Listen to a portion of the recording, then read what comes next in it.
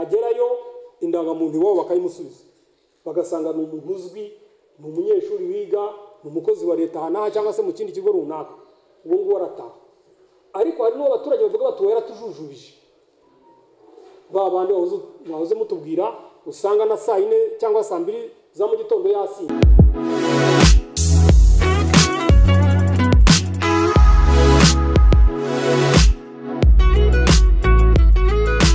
Twashyizemo imbaraga ubu dufite icyo bita physical plan hafi 173 izimaze gutunganywa zigera kuri 76 zirengaho kandi turakomeje kugira ngo utura wese ature aho agomba gutura hajyanye n'ikizakorerwa ubwo ni master plan hajyanye ndetse n'ibikorwa remezo biteganyije kujya aho hantu. Ibyo rero bituma noneho ushyize tuvuga urugero soko muyinga ahantu ntabwo uzayishyira mu ishyamba n'abantu batuye uzayishyira ahantu abantu bazaza kuyikoresha bahaha cyangwa se bacuruza ibintu bitandukanye kandi byanatangiye zimwe zatangiye gutekerezwaho zigera kuri 6 yaba y'Imacuba yaba yo mu Matawe Macuba hejuru yaba kuri Vire yaba kuri Shangazi yaba hano mu Kagano hirya n'indi bari kubaka hano mu Rukuta abantu batangiye kubera ko ubusobanuro bw'umuhanda wa kaburembo no kunoza imiturire biri kugenda byumvikana kuko imiturire ikozwe nabi ituma n'izindi business zizabasha kugenda neza. Imbogamizi rero zo ziba zinahari niyo mpamvu tukwashyira imbaraga kugira ngo tuzigabanye mu buryo bushoboka. Restaurant nkeya uko akibajije niko nanjye n'inyunganizo nyunganiraga nkuse yunganaga ati kuki zibanye restaurant ubundi igiye wabona abantu turimo turi gukemura ikibazo cy'imiturire ariko twegeranya n'ibikorwa bitanga akazi kuko abafite akazi cyangwa kwa business zitandukanye nabo bajya muri za restaurant bikaba ari urwuzuzanye rw'ibikorwa by'iterambere biraho. Niyo umuntu ari gucuruza azi ko arabona harya uri kogosha azi ko arabona aho agura isabune noneho ucuruza isabune azi ko arabona aho ajya kugura ibikoresho bindi bifunga isabune ibintu bitandukanye. Ibyo rero nibyo turi kuganiraho kugira ngo tubinoze mu buryo bufatika. Ikibazo yavuze rero Nyamasheke Day ubundi byagiye mu myaka atambutse ariko twazaga i Kigali cyo bita muri Paris ahantu ku mama yitwa muri Alpha Plus twayaga tujyayo ariko inacyo turi no kunoza icyo ubundi tugitora muri 16 inka diaspora niko tuwita dufite imenye 15 ariko undi wo hanze tukagerekeza kwita gutyo ariko ni nka diaspora y'akarere kacu birapanze rero n'ubu uyu mwaka mu mwaka w'imbere mu kwa kabiri kwa gatatu nibidukundira biri kwateganywa aho tuganira n'abantu bavuka Nyamasheke abatuye Kigali ndetse n'abatuye mu karere ka Rusizi kugira ngo bagire ayo amahirwe kandi aho bitangiriye hari kirimo kiravamo. Hari nk'uwitwa Kingari Vincent ari kubaka moteri ahantu bita muri Rangira mugiye mwayibona wenda amafoto mu mwayabona ubu ni ibiganiro arimo arubaka haruguru hariya. Uwitwa Ndereya inzu yeje hariya mu Cyazo hanyuma witwa Felix akora muri MTN nari yaguze hepfo hano ko hafi yo kumurwa yatangiye kujya design kugira ngo batangire kubaka mbo hano imbere naho muraza kubona ko batangiye kubaka ibigabiro no kuvuga ngo uko ibiganiro bigenda bibaho cyane cyane tugana n'abanyamakuru bituma n'uwari kure abimenya akamenya ko ibintu bitari bya bindi ahubwo ari impinduka yabonetse ijyanye no kubyaza umusaruro amahirwe aboneka muri aka karere. Icyo rero experience mwaduha ya Rurindo ndetse na hash nibyo kandi biranakwiye ibiganiro biriho kugira ngo turebe Buhinga Icyazo ndetse na Mugonero na hano batatu kandi hacurizwa mu buryo butari muri gahunda twifuza kugeraho kandi batangiye gutanga ikizere cy'uko bashobora kwabyaza umusaruro nk'ushaka gutunganya Buhinga hariya yari yaza kugira ngo atunganye isoko ryose. Ni bya biganiro matubwiraga bijyanye no kureba bavukaho mbese baratekerezaho iki. Ubu twarebye n'itwa Mugambira Frodisi ufite golfe hotel ya Karongi nawe zitaba cyo gikorwa aje no kugira ngo arebe uko yagumya gusukura ibikorwa bya kuko atangira gucuruza yatangiye muri Nyamasheke muri Karengera hano twita mu Kirimbi kwa Mugambira hitira iryo zina kuko niyo yatangiye business aho rero niyo nzira turimo yo kugira ngo abavuka aha bahabyaza umusaruro kimwe bazanye n'abandi kandi nabo baze bahabyaza umusaruro mu buryo bwiza. Amahoteli ari nka Ruferedi hari hoteli ekoroje kumbya ngira ngo mwabonye ko itanga serivisi nziza imeze neza, baratangiye ni ibiganiro twagiranye no kugira ngo yihutishe iyo serivisi irahariye. Ahubwo hakurya kwikumbya hirya naho ndaza gusubiza ikibazo mushiki wacu yatubajije cya Peninsula, uburyo turi gusaba abakozi byaza umusaruro kandi commitment z'ababitekereza zihari, igisigaye ni ukunoza uburyo byakorwa. Ari nacyo munyamakuru Sam yavuze, kuresha abashoramari ndetse kandi abahavuka bagiye handi muri business, icyo bita fair commercial. Ubundi habaye imitekerereze myinshi. Ukora business ashobora guhera hano acuruza amavuta, ariko yagera ku kigero runaka akifuza ko yabonye hari isoko rinini akagenda hagana. Ntabwo tumuca intege, ahubwo icyo twifuza ni uko aba ariyo akaba na hano. Icyo gihe aba ari umuvugizi impande zombi, akiyumvamo uburyo ashobora kubyaza umusaruro ahari, ariko naho hari ntakabyaza umusaruro, impande zombi zikaba amagirirane. Kandi binarimo biratanga icyizere, kuko bigaragara ko buri wese afite ishyaka ryo kuzamura akarere ke, nk'uko twanabitangiye mu biganiro bitandukanye. Umurabyo wambaje Peninsula hari murwa, hari murwa wenda nanyamvugaho gato hari Shara, Peninsula bita Shara, hari na Kumbya ndetse hari na Gihombo hirya nayo irahari. Murwa abashoramari bamaze kuhagura, nabo mo twifuje baguze ahantu henshi hashoboka, twifuje ko tubatumira ngo bazitabire cyo kugira ngo tuganire nabo uburyo batangira kubaka. Urugero natanga nka Narcisse yamaze kugira jardin touristique imeze neza hariya ku murwa, n'umuntu agera mu afata n'amafoto, abantu barayifotoreza hameze neza.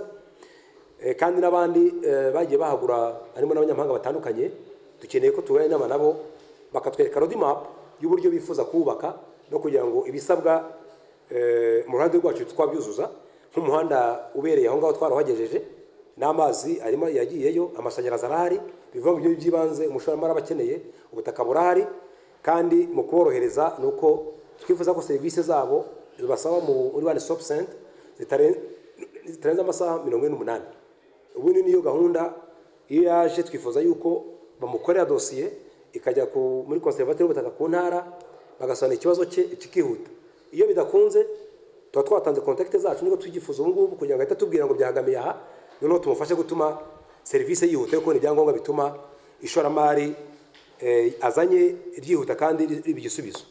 Mboshara naho nicyo kimwe, nacyo ni Peninsula cyangwa igimba kiruguri hariya, naho abantu batandukanye bagiye bagura ibibanza, haracyanatuye cyakora ikinozwa hajyanywe n'umuhanda ndetse n'amazi, kugira ngo n'amashanyarazi ariyo, kugira ngo ugiye kwagira icyakorera abone uko habyaza umusaruro atagize imbogamizi.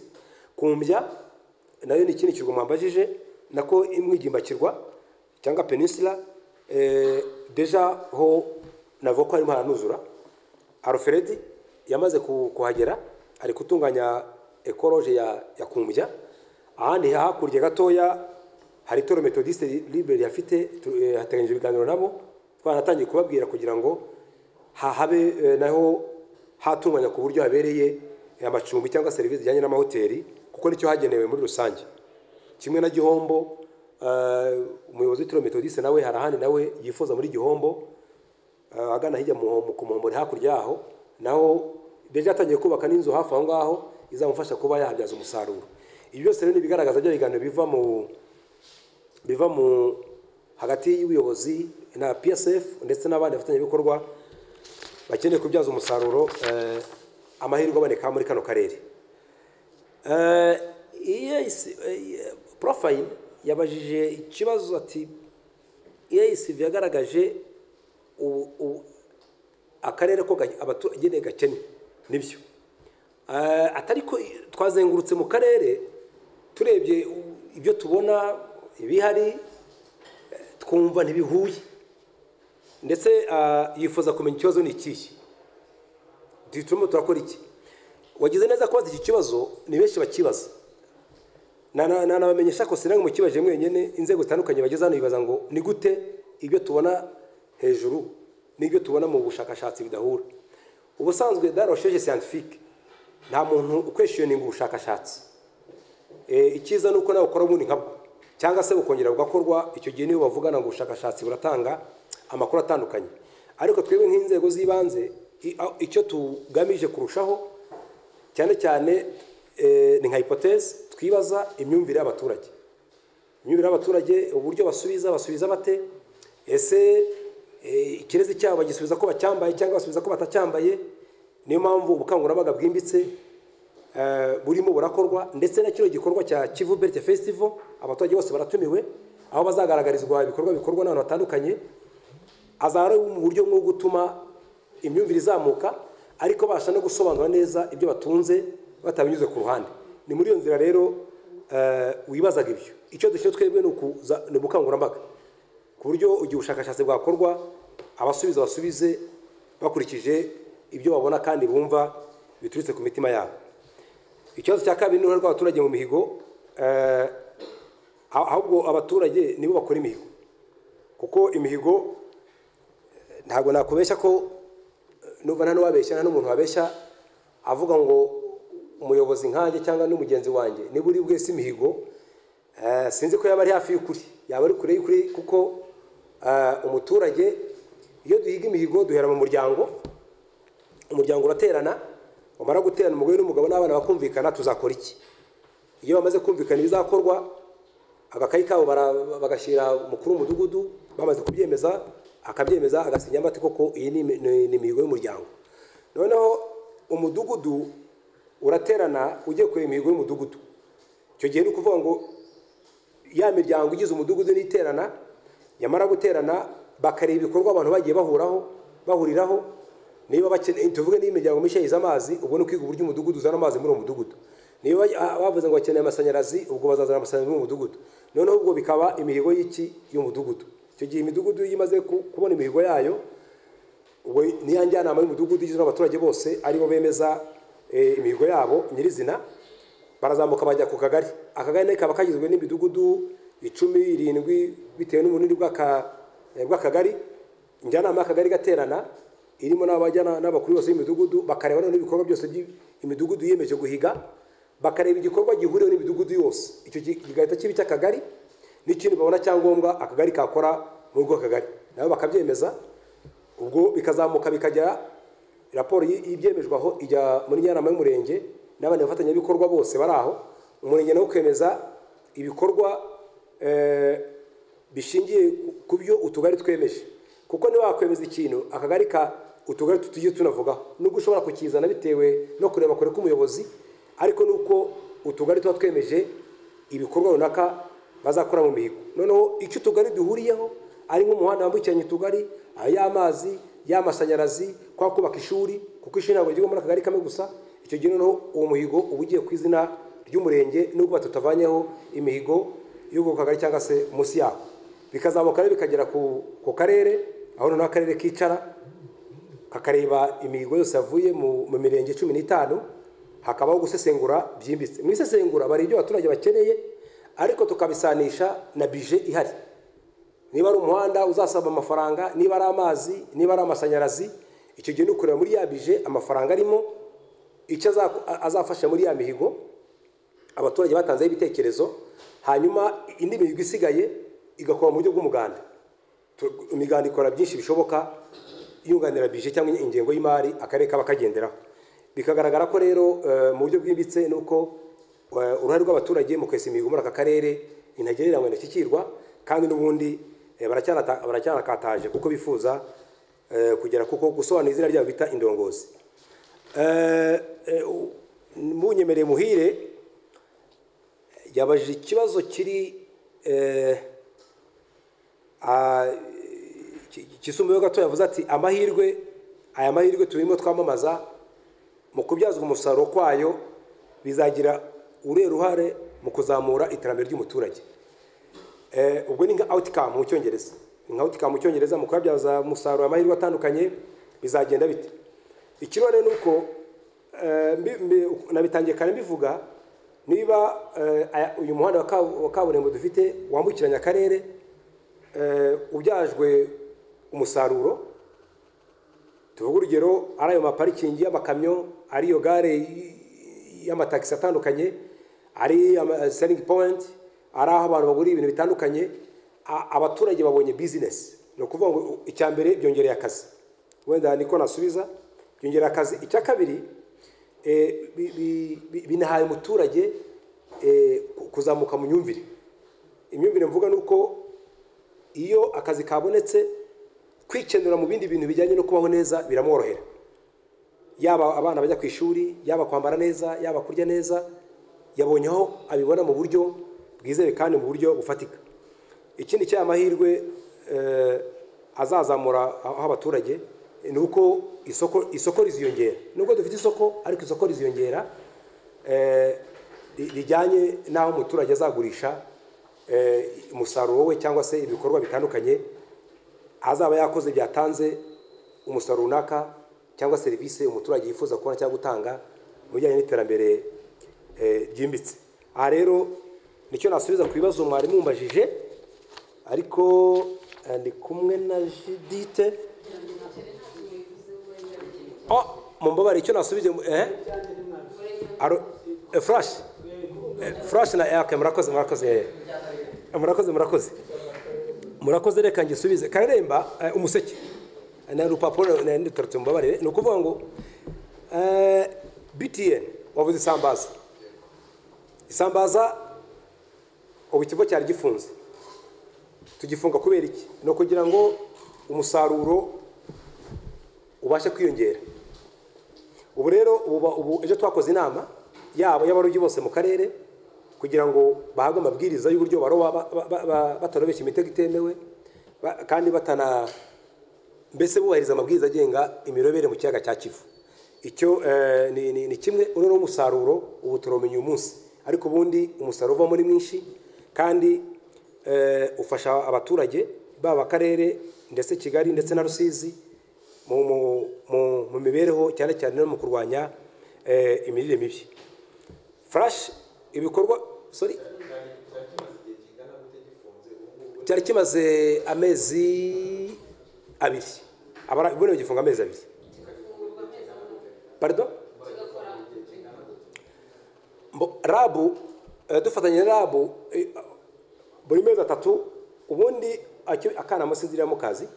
Akanamo buri gihe kukanamo gisa nk'igifungo, ni gihe ari kanamo ukwezi kiba gifunze. No iyo gito ariko noneho ahandi akenshi tugifunga amezi abiri, ukwa munani, ukwa 9 ndetse natwe bishoboka n'ukwa 10 yashoboka, ariko twagifunguye kugira ngo amafi banza kure cyangwa se isambaza banze kure, ibirimo bibanze bikure. Ahandi naho tugifungiye gitoya mu gihe cy'akanamo bitewe n'uko amakuru yabonetse, ariko n'umurongo watanzwe na Rabu ishinzwe ubworozi mu kiyaga cya Kivu. Aniyo makuru wenda umuntu yaba bahaye niba ngisubije neza.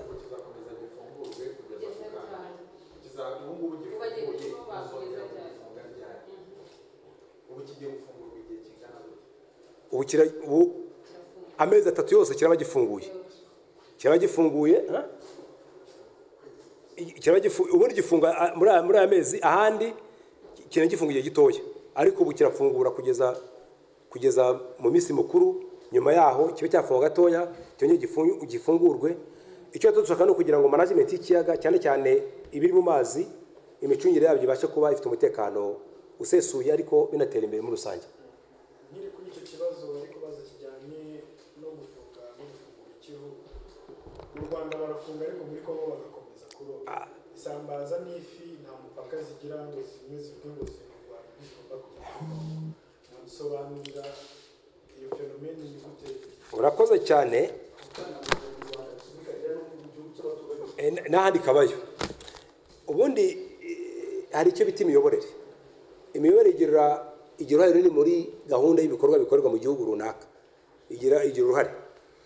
Mumbaje muti ikiyaga tugihuriyeho na Kongo, iwacu tugira igihe dufunga kugira ngo amafi cyangwa ibyo mu mazi biraho, injanga, isambaza n'ibindi bibashe gukura. Ukabaza se ku kiyaga kitagira umupaka mu mazi, ubwo ntizijya kugeza zikarongwa kandi batarafunze. Iyo ni imwe mu mbogamizi nakoze Sam kukibaza, imwe mu mbogamizi dufite. Ariko kuzi hari imikoranire y'ibihugu, hari imikoranire y'imipaka ku mipaka. Ibyo ni bizaganirwaho n'inzego zibishinzwe hagati y'ibihugu byombi, hagati y'intara zombi, intara y'uburengerazuba n'intara yo hakurya hano ya Kivu ya ruguru n'amajyepfo n'iyepfo kugira ngo barebe icyakorwa kandi ibiganiro bigenda bikorwa. Icyambere twabanje gusinyana nabo tubibananya kwa ministre w'ubucuruzi Kanimba ubucuruzi bwambukiranya umupaka. Icyo cyaba iyo ni intera ya mbere yabaye. Ubwo ya kabiri ni uguhana amakuru ngira ngo na nyakubahwa gavana bacu nawe baherutseyo baganira nabo. Ubwo icya gatatu ni no kunoza ibi biba bisigaye ngira ngo igisabwa gusa ni ibiganiro kuko nabo ubwo bushake n'ubwo batabubura kugira ngo tugire umusaruro kandi ugira akamaro abaturage b'Afrika yaba bahano yaba Kongo kimwe n'andi byakorwa. Aho ngaho bizasaba ibiganiro.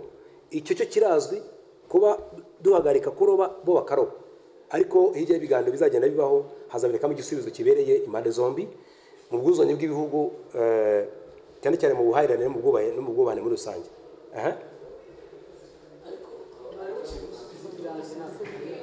Reka mbanze subize ibya mbere ndangize sibyo. Bon, ok, yego.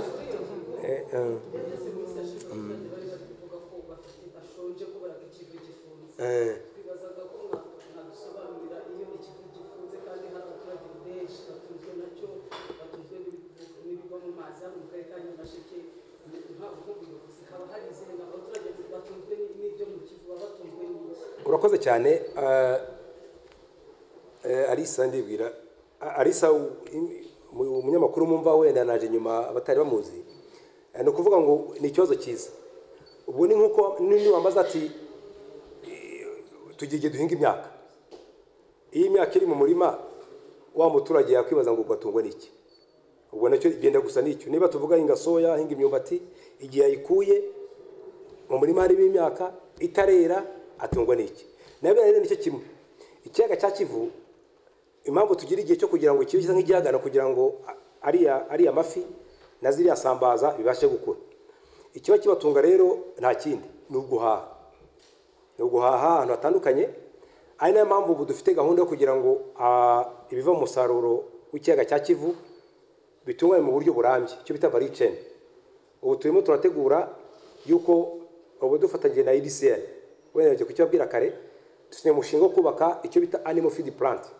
Iyi animal feed plant izakemura bimwe mu biryo byari bikenewe mu kiyaga cya Kivu ndetse n'amatungo magufi kugira ngo noneho bibashe gutuma abantu bose bakora umwuga uburyo uburugi budahagarara cyangwa umusaruro wabo uhore uriho kandi n'ubonetse utunganywe. Noneho no mu gihe bafunze ikiyaga barya wa wundi wabiswe mu gihe kirambye. Nizo ngamba zihari cyo bita agro processing no gutunganya umusaruro uvuye mu buhinzi n'ubworozi ugakoreshwa no mu gihe utavuye mu murima uwo mwanya. Nicyo cyerekezo dufite kandi twumva no muri DDS dufite izo gahunda zirimo kugira ngo turebe uburyo twakemura icyo kibazo abaturage bafite ariko se nabo bonyine ndetse na business ijyanye niva mu mazi. Amunyemere rero kuri historical site umusake sindakugeraho kuri historical site Flash yambajije nibyo abundi abajibazo bitatu. Hari ibikorwa remezo bikiri bike bijya ku byambu. Icya kabiri hari niki duteganya mu bwiza nyaburanga bushingiye ku mateka niyo nakurikiye. Hanyuma n'ubu ari bibiri ibikorwa remezo twaratangiye. Wenda ikibazo nuko tugifite ubushobozi buke. Ari nabo twifuza ko abashoramari batugana kugira ngo uko abashoramari baza niko n'ubushobozi bwiyongera. Mu mirenge 15 dufite imirenge 12 mu gihe cy'imvura kuyigendera bigoye bitewe n'imihanda kuko ubutaka bwaho burafata ku buryo kugenda na moto nishobora guhita. Ariyo mpamvu rero ubu gahunda ikomeye niyo gushyira imbaraga mu bikorwa remezo cyane cyane imihanda aho ndetse ubushobozi bwabuze. Ubu uyu munsi abaturage barimo dufatanyije nabo tuyishakamo ibisubizo. Urugero nka Kigenge Kamonyi bakoze kilometero 1 na metero 700 bashyiramo latrite yabo. Imodoka zagenda moto ragenda muri Miko muri Karengera barongera bakora umuhanda kilometero hafi 2 mu mbaraga zabo. Nano mu maroge kukora dukoresheje umuganda twishakamo ibisubizo. None amafaranga yandi akaza kutwunganira mu mihanda minini nk'uyu wa Cyazo Rangiro umwavuze wa Bushenge Shangi Ntango mu mihanda migari. hanyuma ku mateka nyaburanga iyi Kivu Belt Festival ni kigamije dufite ibigabiro hano y'umwami Rwabugiri, dufite akarwa k'abakobwa, dufite ahantu bavuga mu iraro amateka y'abami babiri bahanyuze bahahuriye niyo mateka batubwira, dufite hariya Shangi ahantu kwa Kanti, ahantu Kanti yarari ingabo zaba zageze zikambitse ahavugiye misa bwa mbere hari muri Shangi yarari. Nicyo tugamije kugira ngo ibyo byose byegeranywe binyuze muri gahunda ya Kivu Belt Festival, kuko ni mu nzira yaho dutangire kwibungabunga kimwe n'abashoramari batangire kubyaza umusaruro w'amahirwe ari aho ngaho. Ibyo rero bizatanga icya mbere gutuma hamenyekana, icya kabiri gutuma yitabwaho, icya gatatu gutanga akazi hazana n'amafaranga y'abaje kwasura mu buryo butandukanye bitewe n'ubwiza bwaho kandi n'uburyo bahamenye muri rusange. Umuseke wabajije ibibazo bitatu. PSF uti kuki mwanyuze muri Rwanda Hospitality Association, kuki mutanyuze ahandi? Niba nabisobanura neza kare twakurikiranye nuko ubukera hoteli, ubundi hoteli ntabwo muri sense ya business umuntu ayireba gusa nk'ubukerarugendo, ahubwo yirebamo koko muri serivisi y'ubukerarugendo, akayira muri serivisi yo gutanga akazi, akayira muri serivisi y'isoko abazana ibyo amahoteli akeneye, ikindi kandi no muri gahunda ijyanye n'ibikorwa remezo, kuko hoteli ijya ahantu hadasobanutse. Ibyo byose ihita ikora ahantu hatandukanye. Ntabwo twibagiwe yuko ubundi bucuruzi bujyanye n'ubucuruzi busanga amasoko atandukanye twabwibagiwe, ahubwo nuko aho amahoteli ari nako n'isoko rigira gute naryo ryongera muri rusange, kandi binadufasha kwamamaza. Abahagenda baje bagana amahoteli banamenya n'ibikorerwaho, babandi bafite ibindi bitari kuri amahoteli bigakerwa n'abo ngabo baje muri gahunda y'ubukerarugendo cyangwa se amahoteli muri rusange. Noneho mugize muvuga uti umusaruro, mwavuze ko tutarazi isoko dukeneye rya Kongo, ariko kwa none ko twifuza ko isoko ryaguka. Muri business nibyo. Ubundi muri business yo kugira ngo bibe sustainable ntabwo utegereza ko uzagura isoko ari uko wahagije iryo ufite, kuko iyo wagiye iryo ufite ushobora kurihaza, noneho bikaza gutuma irindi ukereye ritabona uko ribona umusaruro ugana muri iryo soko. Aho rero navuga ko kwagura iri soko gukomeza no kugira ngo sustainability ya marketing ihoreho, kandi bihore byivugurura bijyanye na demand idahagarara na rimwe, noneho bitera abaturage n'abandi bakora business guhana bunguka ibindi bituma bajyana muri amasoko uko yagiye yagurwa muri rusange. Ari nayo mpamvu nk'ubu umukuru w'igihugu arimo arakangurira abantu bose Afurika yose mu bijyanye n'isoko abanyafurika tugize gute duhuriyeho. Hari icyo bivuze mu myumvire y'abanyafurika, natwe ubwacu turi hano muri kano karere ka Nyamasheke.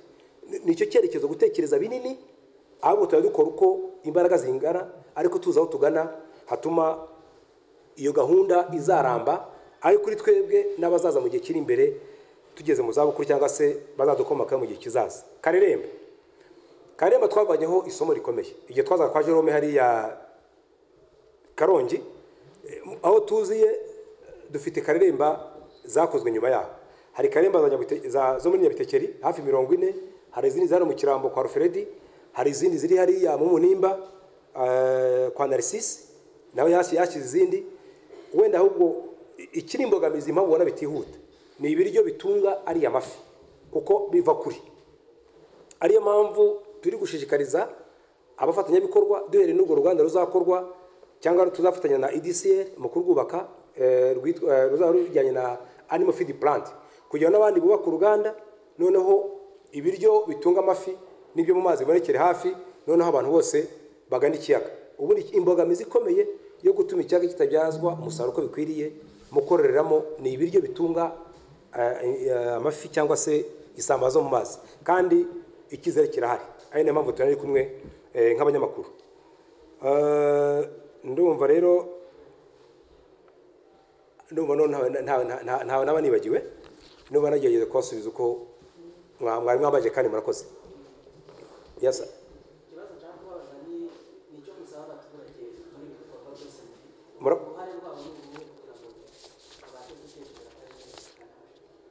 Murakoze cyane, ikibazo cyiza ndetse ari nabwo butumwa bw'umunsi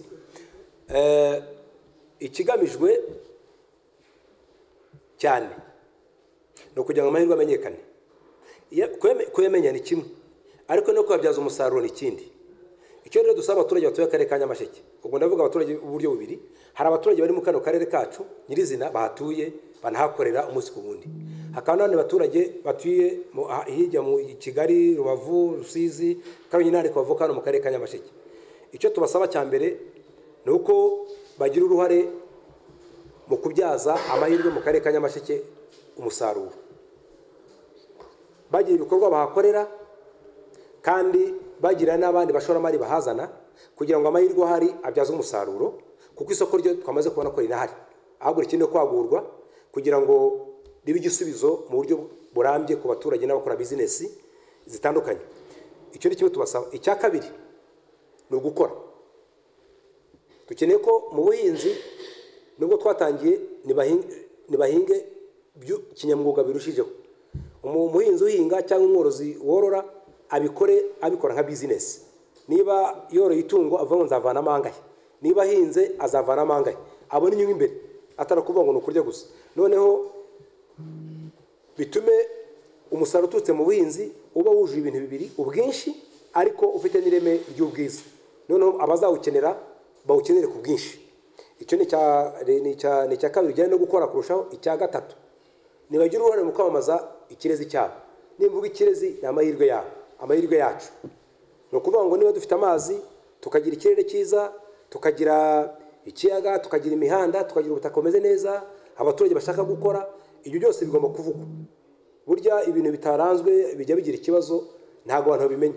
Ni uko umuturage ari guhinga avuga ndamamaza igihingwa mpinga, yorora yamamaza itungo yorora, niba acuruza avuga ibyo acuruza, kandi abicuruzanye ibintu bibiri, ubunyangamugayo n'isuku, cyangwa se bikorana ubunyangamugayo n'isuku.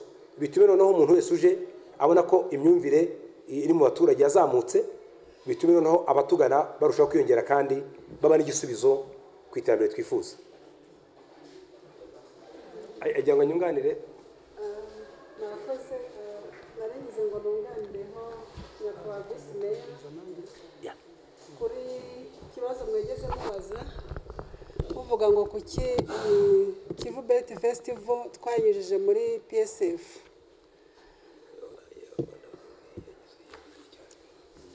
PSF birumvikana ko habarizwamo na Rwanda Hospitality Association. Impamvu byanyuzemo ni uko n'ubundi murabizi ko ubukungu bw'igihugu ahanini bushingiye kubikorera. Kubinyuza rero muri Rwanda Hospitality Association ni ukugira ngo na wa muturage wundi ugifite imyumvire yo kutikorera ahagurukana imbaraga arebera ku bamubanjije n'abashe kwihangira imirimo. Uretse no kwihangira imirimo kandi Rwanda Hospitality Association izatanga akazi ku bantu benshi, nibyo twanavuze. Hari abazahabwa akazi mu gukora muri ayo mahoteli, hari abazahabwa akazi mu by'ubuhinzi bazajya bagemura kuri ayo mahoteli, ariko no kwigiramo kwihangira imirimo. Kuko uretse no gutoza abantu kwikorera, Rwanda Hospitality Association ifite mu nshingano zayo guhugura abantu babaganisha mu kwikorera no kwihangira imirimo. Aho rero niho nageraga ngo tubigendanamo kimwe mu kuzamura ubukungu, niwo muyoboro mwiza wo kunyuza n'abaturage bacu kugira ngo babashe kugera ku bikorwa bifatika. Nyiraho nubwo mugifite ibibazo byinshi, naringize ngo mpavire rimwe ngira ngo mbahe gahunda y'uwo munsi wo kuwa gatandatu ukuntu izaba imeze. Uretse ziriya debate zizaba mu bigo by'amashuri kuwa kane na workshop izaba muri Kibogora Polytechnic, dufite kuwa gatandatu kuri 19 nyine z'ukwa 10 tuzagira ibikorwa binyuranye.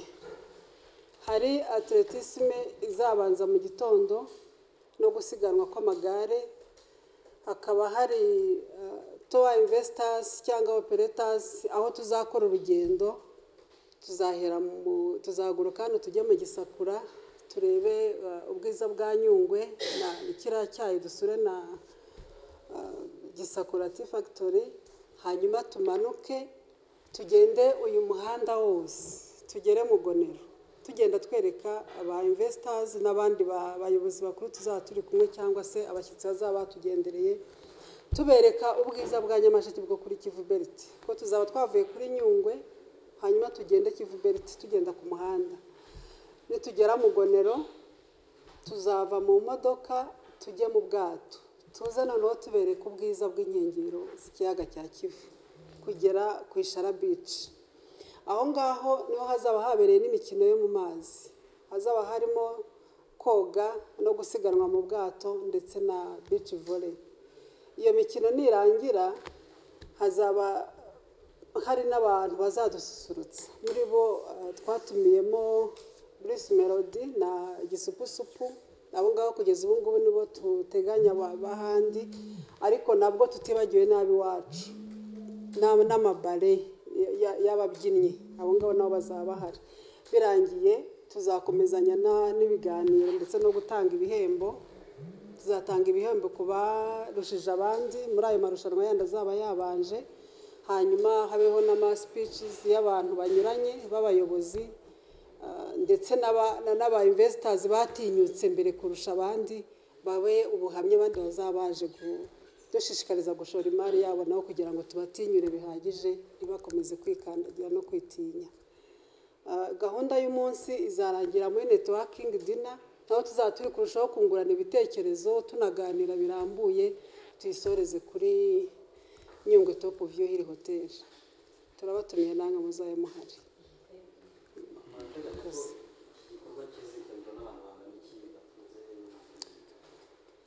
Turateganya ko ba investors n'abandi bashyitsi bakuru, kuko umushyitsi mukuru duteganya ko azaba ari Minisitiri w'Ubutegetsi bw'Igihugu, hazaba hari duteganya ko hazaba harimo na ba ambasaderi bamwe na bamwe. Hanyuma abo bose muri abo bayobozi bakuru n'aba investors twateganyagamo nibura ijana, ariko n'abandi baturage b'inahangaha cyangwa se baturiye inkengero z'akarere kacu, abo ngabo twumvaga bazaba bagira kuri hagati y'ibihumbi 2,000 n'ibihumbi 3,000. Ubwo hari abashyitsi nyirizina yavuze muri ubwo buryo bazazana n'abayobozi bakuru bacu uko biteganyijwe, ariko hakaba n'abandi abakora business zitandukanye bari local, haba hano Nyamasheke cyangwa hano Rusizi, ari bazajya n'abaturage, ariko kuko dushaka n'abaturage benshi bazaguma ko bari hariya kugira ngo bishime, ariko banamenye neza mu buryo bw'imbitse amahirwe bafite, aricyo kibazo nakunze kuvuga kare. Munyemere gato hari kanze turi kumwe na Komisheni Gumira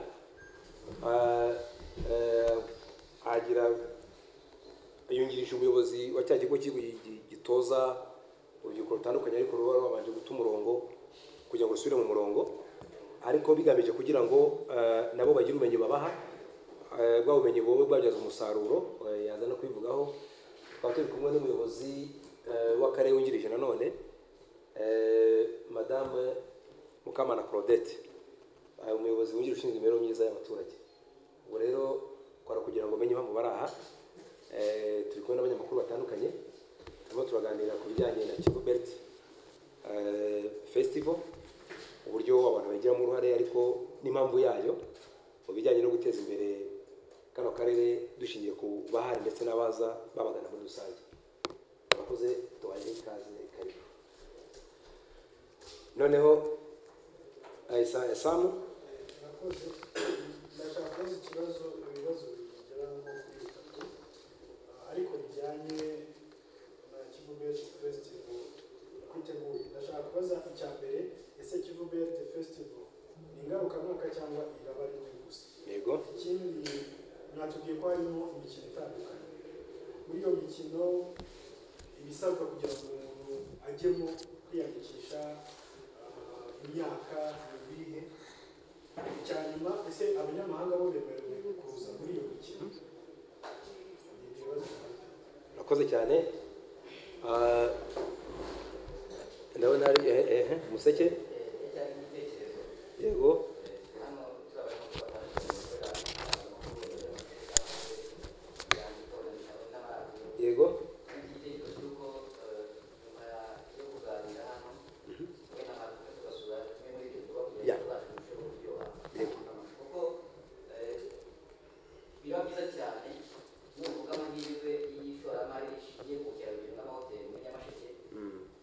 uri gukorera televiziyo ngo ube mwari kigabo cyitwa iki ariko mubari kugikurikirana abaturage bavuga ko wara very good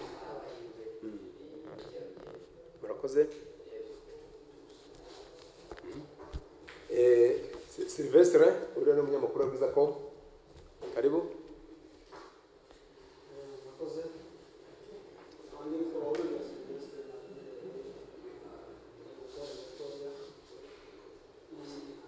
nyakubahwa bisigaye ntabwo nyine nabashije gukurikira byose mu gihe ishimwe kuvuze ariko icyo mfatamo ni amahirwe y'ishoramari ni ukorohereza abashoramari cyangwa se abashaka guteza imbere akarere kugira ngo bateze imbere aha ngaha ndagaruka ku banyamadini bamaze iminsi bagaragaje kwiyubaka gukomeye byasembuwe n'itora amerikani bagatungana n'ibivuga bise libre n'abandi bavuga ko mutaborohereza cyane ku myubakire ngo babashe kuba bikoreye ibyemezo aba twari tubikuye ku kibazo twazije musenyeri w'itora amerikani mu gihugu cy'amakuru amota wagiye i Kigali wari uvuye hano mu Cyangugu tumaze gutinya kubaha ko wateje imbere Rusizi cyane Rusizi ukubaka ibikorwa biremezo byinshi ukubaka ibintu byinshi bigaragariza muri abaturage ariko Nyamasheke tukaba tubona nta kintu cy'iterambere gihari kigaragara kizamura abaturage aravuga ati yewe nananijwe n'akarere rwose yaraye ikomeye cyane nananijwe n'ubuyobozi bw'akarere utatumye utamfashije kugira ngo mbashe kubona ibyangombwa byo kubaka nka Rusizi n'umurenge wa Kibuga atari Nyamasheke bagucisha hirya no hino barakuzubaza bakuzengeza kugira ngo uzabone ikintu wubakanye ikibazo kandi uriya muntu yari yazanye amafaranga ahagije yaha n'abaturage akazi yazamura akarere icyo agiye atagikoze ariko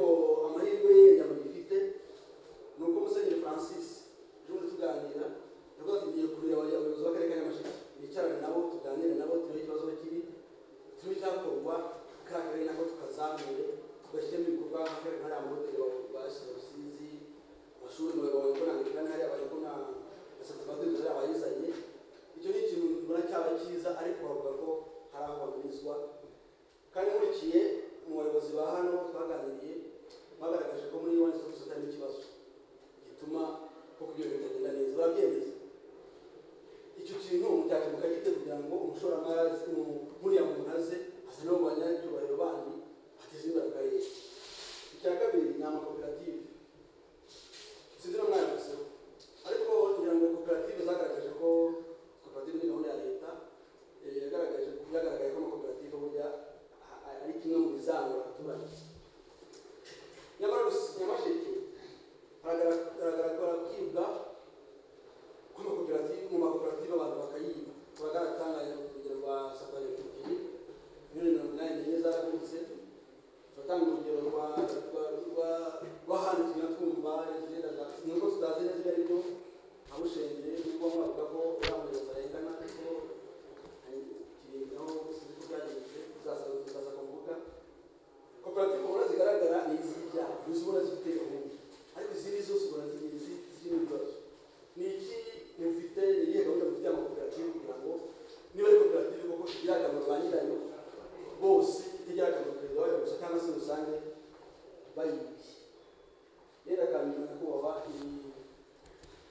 imikoranire n'itangazamakuru n'akarere ka Nyamasheke Nyamasheke ifite umwihariko rwose cyane uburyo bukorana n'itangazamakuru rwose nta makemwa ariko nk'ibiganiro nk'ibi n'abanyamakuru ntabwo bisigaye biratinda cyane kandi hari byinshi burya iyo mwaganira n'abanyamakuru hari byinshi mugaragaza hari byinshi bagaragaza bikaba byakemuka mwashatse ukuntu mwajya mubyongera nk'uko guverineri yabitwemereye ubu ni n'utundi turere turi kutubaza inatuguzo tw'igihe tuzakora ibi ngibi cyangwa tuganire twumve bikari uko gahagaze twumve gahunda zabo tukaba tubashimira icyo tuyemo ariko nibigerageze mujye urakoze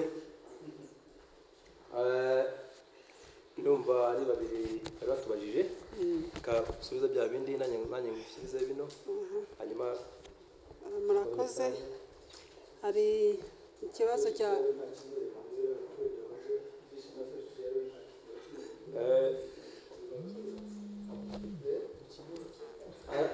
arahari nawe turi hamwe twese niyo mpamvu ari hano. murakoze mwabajije niba iki Kivu Berite Festival ngarukamwaka. Yego ni ngarukamwaka kuko n'ubundi twayadobuse tugendeye ku kwita izina. Turavuga ati ntabwo ubukerarugendo bwacu bukwiye gushingira gusa mu kwita izina, ahubwo bukwiye no gushingira kuri Kivu Berite Festival, kuri Kivu Berite, kuza kwereka abakerarugendo ubwiza bwa Kivu Berite. Kivu Berite ntabwo ari Nyamasheke gusa, murabizi neza ko ihera Rubavu ikagenda ikagera Rusizi. Ni ngarukamwaka rero. Hanyuma mwabajije niba kwiyandikisha bigikomeje kuri iyi mikino. Yego biracyakomeje, nta guheza kurimo, haracyakinguye kugira ngo abantu bose baze biyandikishemo, kandi n'abanyamahanga barabyemerewe.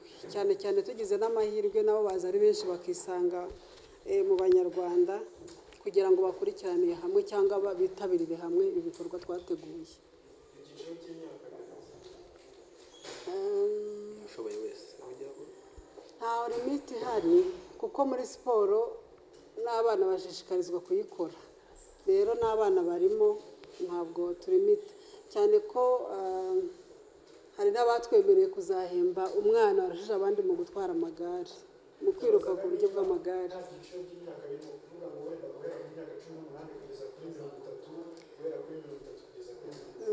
Ibyiciro twagiye tubikora dukurikije ahubwo igitsina gore n'igitsina gabo.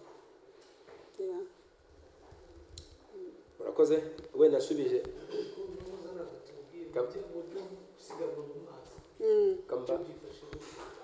mu gusiganwa mu mazi ni nk'imikino yindi nayo isanzwe. Gusiganwa mu mazi naho hari icyiciro cy'abagore n'ikindi cy'abagabo.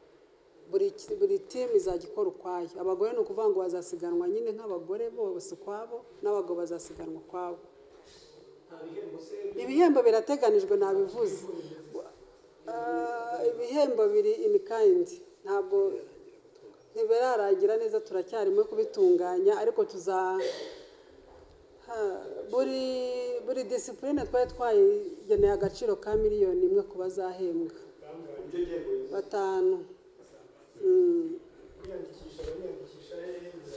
Kwiyandikisha hari umurongo twashyizeho biyandikishijeho ku muyobozi hano ushinzwe umuco na siporo. kugira ngo mwunganire, hari abantu turi kumwe nabo hano, nibahaguruke baze hano imbere gakeya tuberekane, tworohere kugira ngo ibiganiro bibe biryoshye kurushaho.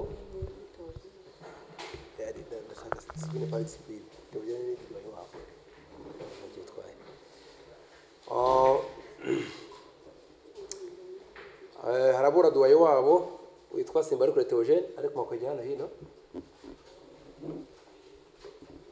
Noneho buri wese yivuge n'icyahagarariye kugira ngo umenye neza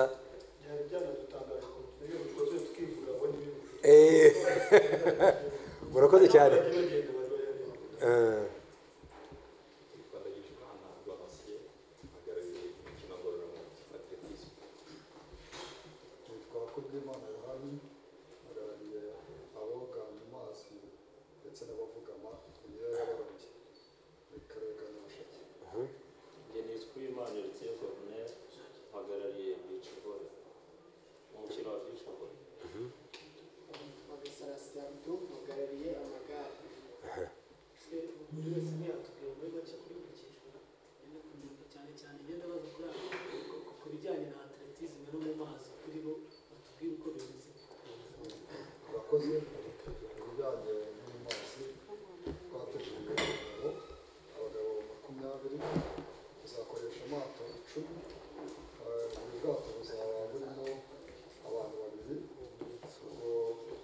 Ikipe y'abagabo y'abantu 10 ariko igizwe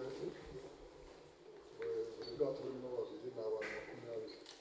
Noneho ku ikipe y'abadamu twateguye abadamu nabo bari mu myitozo, abadamu 10 ubwo n'amato 5 kuko buri bwato buba burimo abantu 2, ariko noneho amato azagenda arushanwa, abo babiri bararushanwa, aba 5 ba mbere kuvugama irushanwa ryo kuvugama tuzaba turi kumwe n'andi makipe, hari ikipe izaturuka mu byo umunyamakuru Sylvestre yabajije ko korohereza abashoramari ni inshingano yacu, uretse n'ubushake bwacu ko tubiharanira. Yaba musenyeri w'Abangirikani mwavuganye, ngiye twanabonanye turanaganira, ndetse turi kumwe n'umuyobozi w'akarere atubwira bimwe mu byamubangamiye, kandi tubiganiraho. Hari bimwe bijyanye na procedure uko zikurikizwa zitagombye gutinda. Icya kabiri kwari kuganira ku kijyanye na serivisi yifuza zikurikiraho.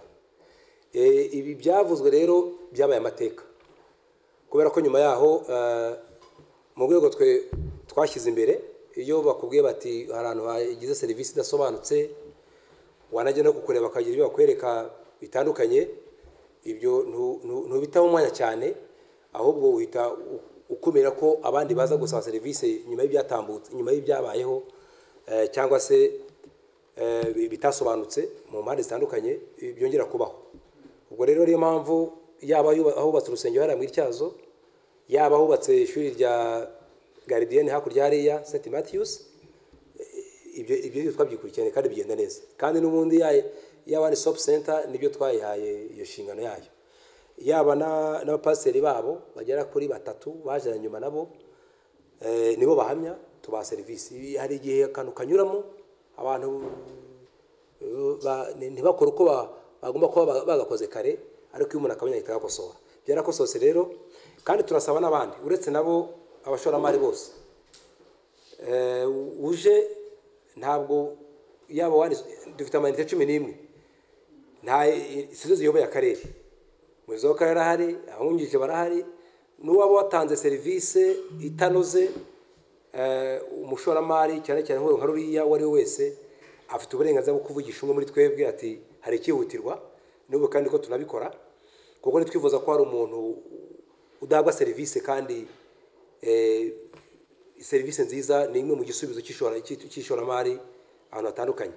Aho rero icyo natangariza itangazamakuru ni nacyo twanasaba n'abandi batwumva, ntabwo umuntu umwe yatuma institution yose igira ikibazo, tumugira inama agakosoka, adakosotse tumukuramo.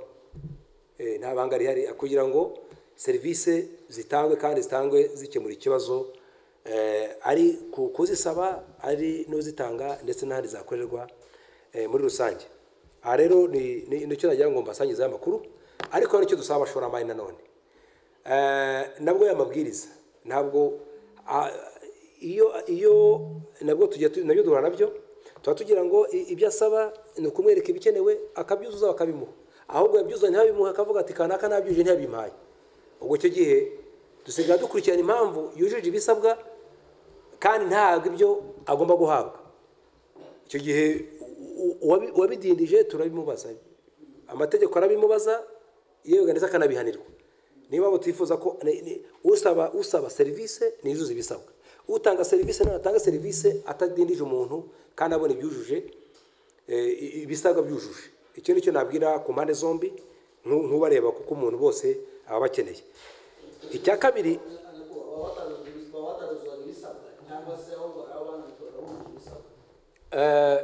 bisaba rya sesengura ryimbitse rya buri dosiye, byatumye tunatumira buri dosiye ugasanga kuko harimo dosiye zimwe zikeneye hari ibyemezo byabuzemo bigasabwa ko abyuzuza.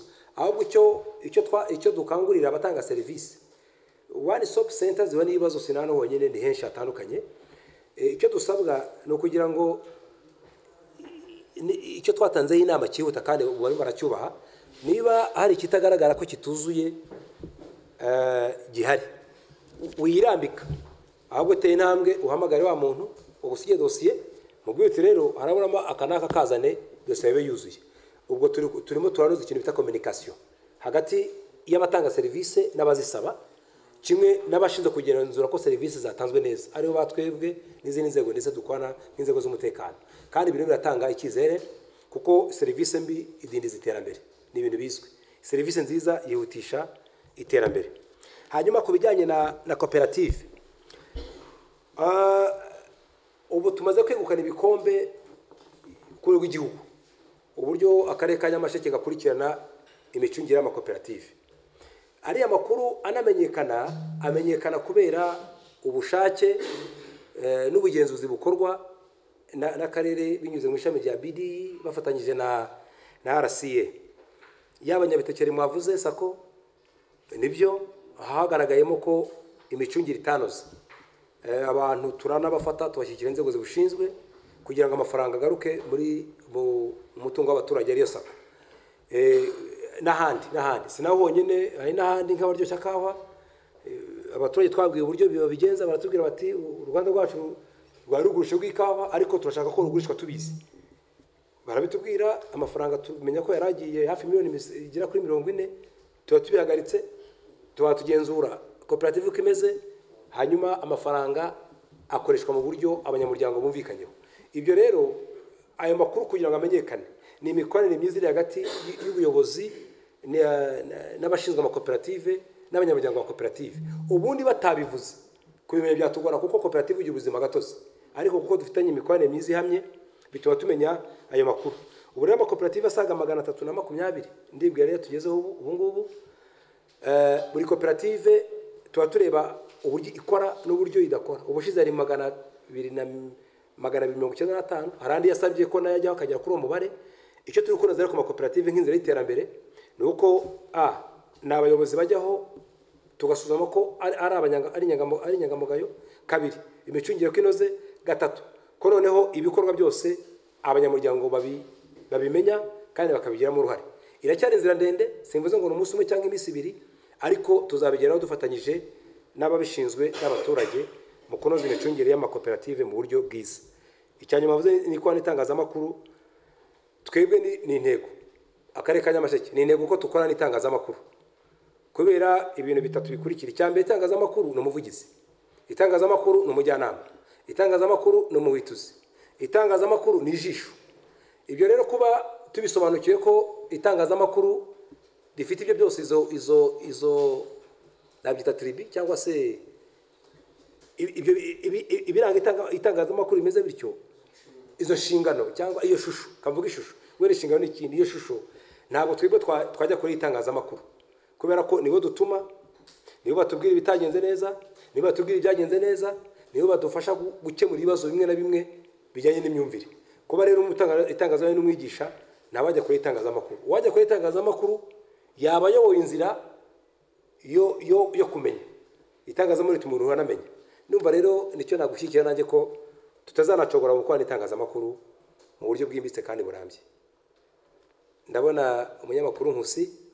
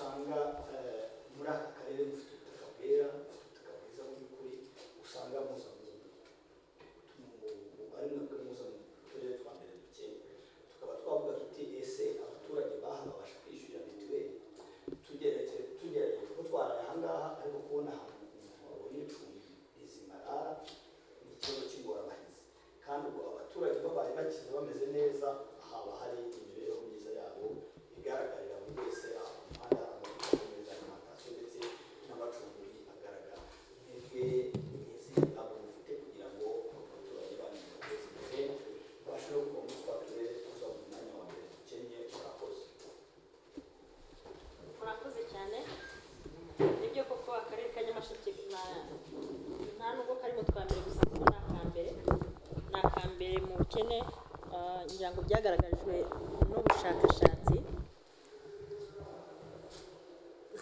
Ntabwo rero iby'ubushakashatsi bwagaragaje nta burenganzira dufite bwo kuba natwe twabihakana. Mumbajije ngo ni iyihe mpamvu dushobora kuba tuza muri utwo turere twa mbere, murongera mu nogekamo akandi kanese abaturage babasha kwiyishyurira mituweli. Mu by'ukuri iyo ugiye ukareba, hari n'akandi mwavuze ngo kubona ahantu umuntu arara biragoye, aho yenda biterwa n'amakuru ukuntu umuntu yayafashe, amakuru y'aho kurara, ariko aho kurara ho haranahari nubwo hakiri hakeya. Ari nayo mpamvu n'iyi Kivo Berite Festival yateguwe kugira ngo byibuze abantu babashe gushora imari bashake n'amahoteli. Ariko aho kurara turahafite, hari aho dufite hoteli hitwa Kwikumbya, hoteli nziza cyane abantu bashobora kurara kandi nyamara itanahenze. Turafite guest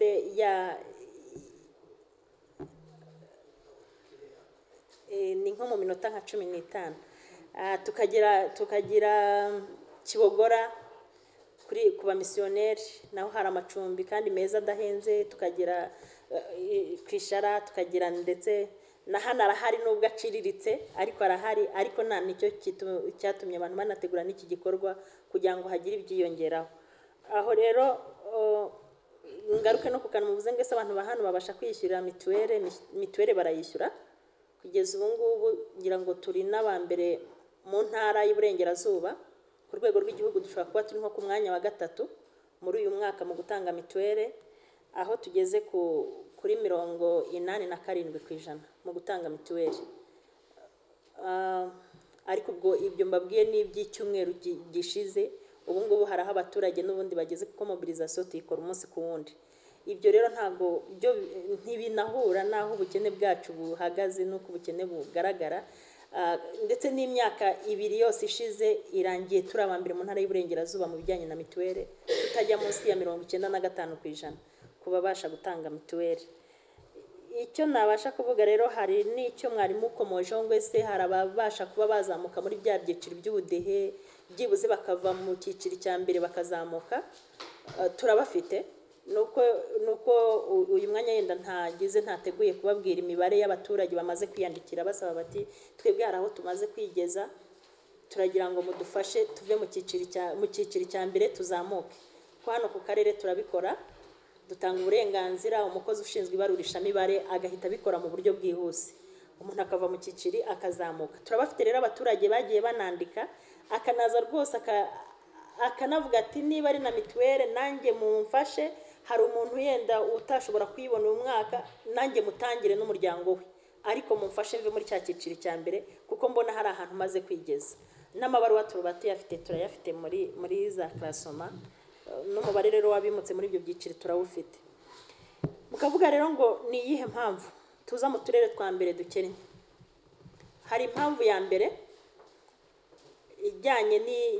ijyanye n'imyumvire y'abaturage, kuko nk'uko mubizi uyu mwanya tugaragarizwa n'ubushakashatsi, ariko abaturage bacu baracyari kure mu myumvire. Ari nayo mpamvu twashyizemo imbaraga kugira ngo abantu bajye banaganira nabo, byibuze banavugisha ukuri ku byo bafite. Iyo umushakashatsi aje aramubaza ati iyi nka ni yawe, atoya rwose akagaka nako naragijwe. Iyi hene ni yawe, oya akagahene ni umuntu wakandagije. Ntiyemera ko ari ibyo mu by'ukuri, agenda agaragaza ko ibyo afite ari ibyo yagiye arageza. Ese urya kangahe ku munsi? Ati njya rimwe iyo byabonetse nabwo nabihawe. Ugasanga kandi arimo arabeshya.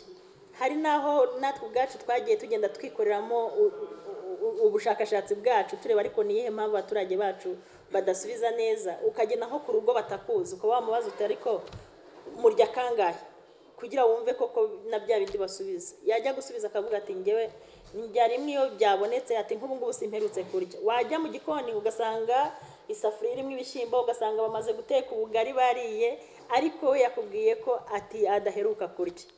Ari nacyo rero gituma dusabwa mobilisation. Icyo ni kimwe mu bijyanye n'imyumvire. Ariko hari n'ikindi, hari ukubyara cyane, hari ukubyara abana benshi.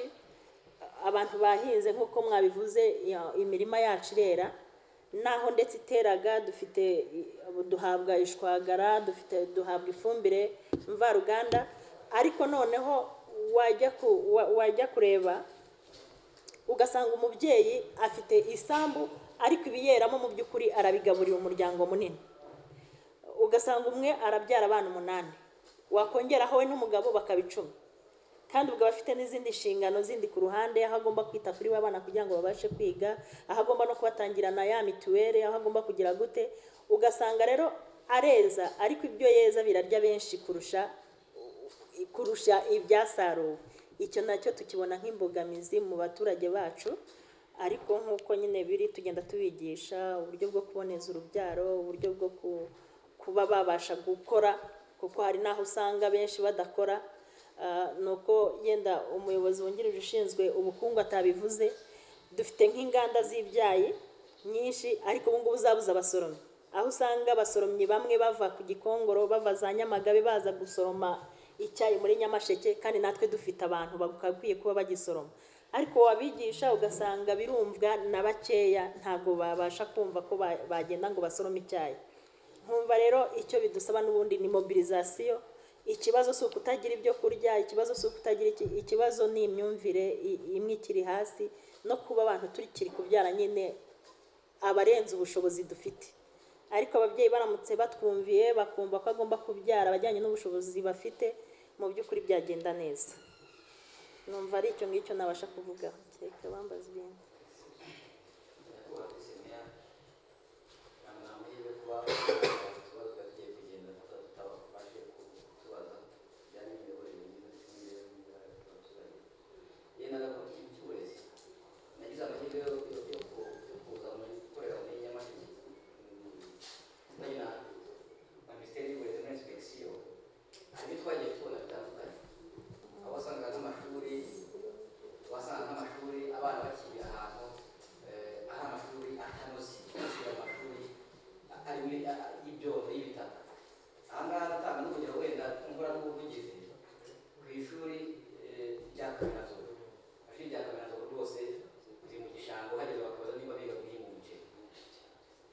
Kamiranzovu cyangwa rya Makoko groupe scolaire Makoko bavuga nimba biga guhimuje kuko ibishanga bose kandi ntabwo bayobozi aho hano maze hari byo kwa disete ya bose zirashye mu karere cyo byakuba mu bishanga mu bushobozi akarere kazagenda kabona umunsi ku wundi. Murakoze mutubwire wenda n'ahandi ko aho bigeze kugeza ku bungu byo inspection ya Mineduc yagaragaje aho bigeze gusa. Murakoze cyane. Na inspection ya Mineduc ikorwa turanayishima kubera ko hari byinshi bagenda bagaragaza ndetse tukanabishyira mu bikorwa ku buryo ugenda ubona n'impinduka zigenda zigaragara. Ariko tugarutse ku kibazo cy'amashuri atanoze, aho mwagaragaje arimo ibyondo, hari nayo dufite acyubakishije imbaho, hari nayo dufite mu by'ukuri atajyanye n'igihe. Ariko ngira ngo mu karere ka Nyamasheke nitwe dufite ibigo by'amashuri ahari byinshi. Dushobora kuba dufite ibigo by'amashuri bigera mu 157.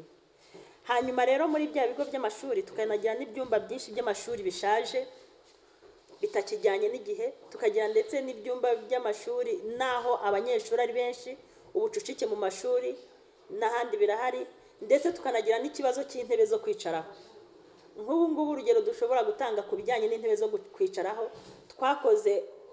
twakoze icyegeranyo dusanga mu karere kose dukeneye intebe 17,000. Mu ntebe 17,000 intebe imwe ntabwo ishobora kujya munsi y'amafaranga 25,000. Wakuba rero ufashe 17,000 by'intebe zikenewe, wanakuba n'amafaranga 25,000 akenewe ku ntebe imwe, ugasanga ayo mafaranga ni menshi cyane ku buryo akarere katapfa kuyabona.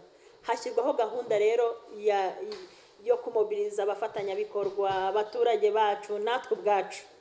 Mu bushobozi twabashije kubona intebe 1,000 zigiye gutangwa muri uyu mwaka. Intebe 1,000 rero mu ntebe 17,000 bikenewe, muri kumva ko n'intebe nkeya, ziracyari nkeya. Turacyafite ikibazo aho abana nyine usanga bicara ari 4, ndetse hari naho usanga bicara ari 5. Icyo ni ikibazo dufite tutabura no kuvuga cyangwa ngo tutanahisha. Binajyana rero na bya byumba. Ubundi mu by'ukuri iyo ubushobozi bubonetse ku mafaranga ndetse n'ibyumba leta itanga, habaho kongera umubare w'ibyumba kugira ngo hagabanywe ingendo abanyeshuri bakora, ndetse no kugira ngo ubucucike bugabanuke byibuze mu mashuri. Nk'uyu mwaka turanashimira leta yacu yatekereje by'umwihariko kuri Nyamasheke, reka bariko nivugira, kuko ubu ngubu dufite ibyumba 100 tugiye kubaka ku bufatanye na World Bank, ariko tukanagira n'ibindi byumba 28 tugiye kubaka ku mafaranga aturuka muri leta.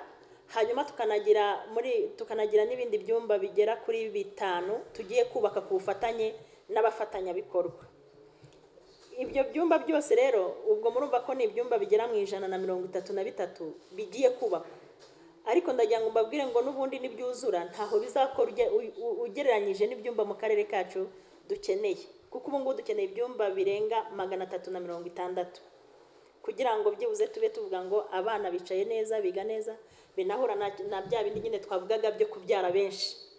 Turafite umubare w'abana benshi bagomba kuba bari mu ishuri, ubwo ibyo tuba twagiye tubihuza n'imibare ndetse na gahunda za leta cyane z'uburezi ziriho. Iyo rero ibyo ngibyo bigaragaye, nk'umwaka ushize harimo amafaranga yo kuvuga ngo dusa n'ibyumba, tuvuga tuti bitarimo amasima dushyiremo yenda ibyubakishije imbaho, tugende dushaka uburyo tuvugurura. Hari amafaranga make yari arimo agera nko muri miliyoni 20 na zingahe, ariko ku munota nk'uwo guhumbya tugira ikiza gisenya ibyumba 6 by'amashuri ku kigo kimwe. Bihita bituma ya mafaranga twari twateganyije duhita tuyajyana hehe kubaka noneho hahandi habaye ikiza. Ubwo no kuba turi mu karere karimo ibiza byinshi nacyo kiza ari imbogamizi. Bivuga ngo n'ubundi ni ikibazo natwe ubwacu kiduhangayikishije, ariko dukomeza gukoraho nk'ubuyobozi ndetse tunafatikanyije n'abayobozi bakuru b'igihugu cyacu. Twizera ko kizakemuka, ariko kirahari.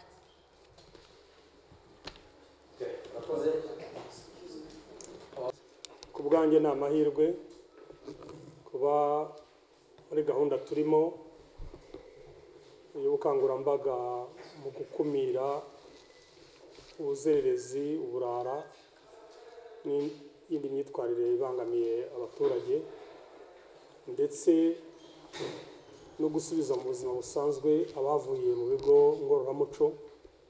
Uyu munsi Nyamasheke niyo yari itahiwe, mpageze nsanga hari n'ikiganiro n'abanyamakuru. Ni amahirwe kuri jyewe kuba mwansabye guhura nabo tukaganira, tukabagezaho gahunda ikigo cy'igihugu gishinzwe igororamuco gifite, ndetse tukanabatuma kuko nk'uko mwabivuze mu nshingano abanyamakuru bafite ni byinshi cyane. Batubera ijisho, batubera amatwi, batubera abavugizi, batubera intumwa. Ubu rero umwanya nk'uyu aba ari amahirwe koko. Ndabanza mbibwire, yitwa Assistant Commissioner of Police Gilbert Rwampungugumira, ndi umuyobozi mukuru wungirije w'ikigo cy'igihugu gishinzwe igororamuco. Ikigo cy'igihugu gishinzwe igororamuco kimaze imyaka 2 gusa kigiyeho. Cyagiyeho mu kwezi kwa 9 muri 2017. Kikaba gishinzwe kumanaginga cyangwa se gukumira, kugorora ndetse no gusubiza mu buzima busanzwe abavuye mu bigo ngororamuco, ariko gukumira delinquency cyangwa ubuzererezi, burara, kugorora abo twasanze barabugizemo, ariko no kubagarura mu buzima busanzwe kugira ngo bongere babe abanyarwanda bazima bafite icyo bimariye, bafite n'icyo bamariye community nyarwanda cyangwa umuryango nyarwanda. Kuri ibyo hakiyongeraho no guhuza ibikorwa by'ibigo ngororamuco bitandukanye. Murabizi ko mu gihugu cyose ubu dufite ibigo ngororamuco 3 bya leta, ikiwawa igerutse gufungurwa muri Nyamagabe ndetse n'icya Gitagata mu Bugesera. Ariko noneho hari n'ibigo ngororamuco by'abikorera hirya no hino mu gihugu, ndetse hakabaho no gukurikirana yuko bya bigo binyurwamo by'igihe gito, transit centers ziri hirya no hino muri buri karere, nabyo bikora mu buryo bwubahirije amategeko. Numva rero yuko guhura namwe uyu munsi ku bwacu ni amahirwe. gahunda rero turimo uyu munsi hirya no hino mu turere dutandukanye, aho Deputy DG uyu munsi ari Nyamasheke, DG we ari Nyagatare. Turimo turareba mu byo ko kera igororamuco ryagendaga n'ibitangiye gukorwa kuva aho ikigo cy'igihugu gishinzwe igororamuco rigenda, ingamba twagiye dushyiraho, buri kintu cyose twakoze birimo birajya mu bikorwa neza. Ese imbogamizi zaba ziri he kugira ngo tuzitorere umuti? Nkigera aha muri Nyamasheke n'abo tumaze guhura nabo, turavuga mu bagenerwabikorwa, nabanje kubashimira kubera yuko akarere ka Nyamasheke kabaye akambere mu gihugu. Mu mezi 7 ashize nibwo twabonye ko hariho inkunga yari yarabagenewe, dutangira kuyigeza ku bagenerwabikorwa tutakoze kota n'imwe ngo buri karere kagenewe aya, ahubwo tugira ngo abantu bagaragaze ubushake n'ubushobozi. Dukora campaign, dukora ubukangurambaga. Nyamasheke ibi ya mbere mu karere, mu turere twose uko ari 30 tw'igihugu, ndetse intara y'uburengerazuba nanone irongera ibi ya mbere kubera yuko uturere 3 twa mbere turi mu burengerazuba. Rero nubwo iyo yari inkunga ndetse irimo n'inguzanyo twabahaga, ubundi ugereranije abamaze kuva mu bigo ngororamuco ni benshi. Nta nubwo ayo mafaranga yaboneka yo kubaha buri wese umusingi wo kubaha buri wese inkunga n'inguzanyo, ariko nk'uko nyakubahwa Vice Mayor ushinzwe ubukungu yahoze abibabwira, opportunities ni nyinshi, amahirwe arahari cyane, ari no muri Nyamasheke ndetse no mu tundi turere tw'igihugu. Aho rero hose niho dushaka yuko urwo rubyiruko ruvuye mu bigo ngororamuco rutangira kwerekezwa, bafite ubumenyi, bavuye muri ya myitwarire ibangamiye rubanda, bafite ubumenyi ngiro. Ariko ndetse ntabwo ari uguhora gusa tujyana yabo ngabo, ko ukomeje gutyo ntabwo iyo gahunda yazarangira, ahubwo no gukumira abatari bajya muri ya myitwarire ibangamiye abaturage ntibajye. Icyo gihe iyo ugiye gukumira ubanza kureba impamvu. Zimwe mu mpamvu zitera urubyiruko kujya mu myitwarire ibangamiye abaturage ni ukutabona imirimo, kandi nkurikije ko iki kiganiro bakiyoboye barerekana aho imirimo iri, aho amahirwe ari kugira ngo urubyiruko rubone imirimo, rugira icyo rukora kigirira akamaro, rukigirira imiryango yabo akamaro, aho kwishora mu biyobyabwenge, aho kwishora mu businzi, aho kwishora mu burara, mu buraya, mu bwomanzi, muri ya za ngeso mbi zose cyangwa ya myitwarire ibangamiye abaturage. Numva rero yari amahirwe meza kuri twebwe uyu munsi kuba tugeze muri Nyamasheke, tugasanga niyo gahunda n'iriho n'irimo ivugwa yaho ayo mahirwe ari, bityo tugatangira gukumira abatari bajya muri iyo myitwarire mibi. Ariko noneho n'abavuyeyo bagorowe nabo bakabona icyo bakora, ntibibe vicious circle cyangwa se cercle vicieux, ntibibe nko kuvomera mu rutete, tubafata tukabajyana mu igororamuco, bagaruka none bakabisubiramo kuko babuze icyo bakora. Niyo mpamvu navuze nibwo ngeze n'amahirwe nkasanga abanyamakuru nabo ubwo butumwa bwacu babutware. Umuseke yaratangiye kuvuga ngo bari bagiye kugenda ngira ntungenge, ariko ndumva noneho mu gihari twakomeza tukaganira niba hari n'ibitabashije kumvikanwaho muri iyi introduction ntoya nkoze, ibitumvikanye neza mu kambaza nk'abasubiza, ibitekerezo mutanga turabyakira, ariko n'ibibazo mubaza turabisubiza. Murakoze. Kabere kuri we niwe Silvestre niko bambwiye, yes, niwe wabashize urutoki hejuru, harakurikiraho Umuseke. kuko mu karere ka Rusizi, sibugira amahanga mu karere ka Rusizi, mu mujyi wa Rusizi hari abajura benshi baba baraguye, ugasanga umuntu wakubita bari kumwica mu ruti, kuko ukubita gutya amaraso nk'umusore gukora mu zindi kaba tugiye kugira ngo usubire mu bujura, waba waraguye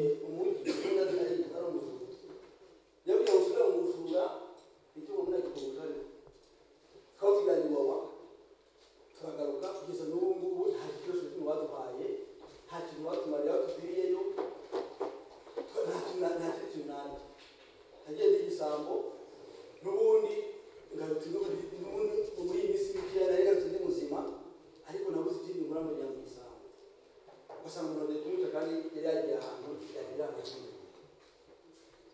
Ikindi ni uko usigaye ubona mu nzererezi bajyana n'abagabo bubatse, usanga umugabo wubatse ari mu nzererezi.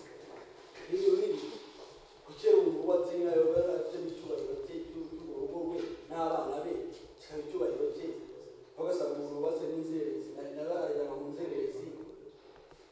Se haba hari umuco wahindutse n'inzererezi kubaka yera zibivemo cyaba bimeze bite. Ikindi n'ubwo nanone yakigaragara ni uko mu nzererezi usangamo n'abakobwa, ndavuga mu byo rusizi n'ubona cyane usanga umukobwa ari mu nzererezi, umwana ntafite aharara ntafite igihe kandi umwana w'umukobwa mutoya afite kwikiranwa bari mu kabari rwose n'utwara mutoya ugasanga ni n'abana bapfa kandi imbere haje bari kugira akamaro. Hakorwa iki kugira ngo ikintu cya mbere iyo wakuye muri ubwo banki wawa hari gahunda iba yateganyijwe ku buryo bahita binjira mu mirimo cyangwa se bahita bakomeza ku buryo badasubira muri bwa buzima cyane cyane bari abajura. Icya kabiri n'abo bagabo usanga mu nzererezi cyangwa se bajya mu nzererezi ari abantu b'abagabo. Se ni umuco warahindutse na tugaruka ku muco w'umugabo nyine. Icya gatatu ni abana b'abakobwa navugaga, se uyu mwana w'umukobwa uba mu nzererezi yakiri muto n'ubu bari gukingura ku manywa saa 3 saa 4 z'igitondo usanga agakobwa kari mu kabari kasinze n'icupa ry'urwagwa. Ibintu mwaruciye cyane cyane ndavuga mu muntu wese n'umuntu haciye mu migi ko nyine n'ahandi ushobora kuba bihari ubwana butoya n'ibyo mu kabari bw'umukobwa cyane cyane naho ngaho n'abagore.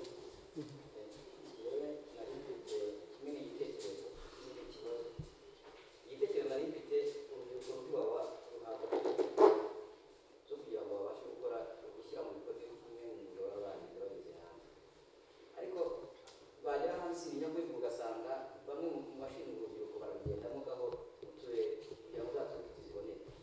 Ariko iki gitekerezo ko n'ubundi izo turukiti baba bazigenewe mwagiye mukorana n'inzego z'ibanze bakazihererwa bakazitanga, hanyuma mugafatanya n'inzego z'ibanze gukora forowa ko babashije kubyaza umusaruro. Ikindi nari mfite ni ikibazo cya uburyo batanga ubumenyi n'uburyo bagorora turabishima, ariko ndagaruka ku bigo ngororamuco usanga mu turere. Biriya bigo ngororamuco kenshi usanga ari nka pizo ntabwo bitangira transit centers ntabwo bitangira pizo kugira ngo twigeze kugira n'umuryango witwa SL Justice et Demokarasi mu karere ka Rutsiro, twasanze abana n'abandi bafite urugomo bafite criminal cases bavana kwanza. Icyo kintu nacyo cyagakwiye gukosoka nimba ikigo cy'ingororamuco kigakora ibintu bijyanye n'ingororamuco, nimba rinafashe nanone ikabafasha bigasobanuka babivanze. Ikindi usanga muri transit centers naho usanga nko kuri sitasiyo ya polisi usanga nk'umuntu kugira ngo babashe kumwumvisha ugasanga bamujyanye wenda mu kigo muri transit center akagenda akamara nk'amezi nk'atatu agataha, nyamara kandi njye mbibona nk'aho aba yimwe ubutabera. Aha ngaha ndatanga urugero nk'umugabo wajyama ahantu igitonga ati ni Karongi ari rwiyemezamirimo, bamujyana itonga bamushinja ngo ararerwa kw'ingo warakekwa kwica umuntu. Iyo ni criminal cases yakwiye kuba yaragiye kubura aho kubera ko ari abantu bafitanye ibibazo bafite imbaraga ati mujyane hari usanga ikibazo gihari muri transit center ugasanga umuntu ufiteho imbaraga kuko akajya kujyana mu rukiko ngo bigufate bagahita kujyana muri transit center. Usanga rwose nyakubahwa komiseri abo bantu barabakorera muzagende hasi mu birere nyamara kandi ibyo mwakoraga mwakorera neza igihugu mwakoze.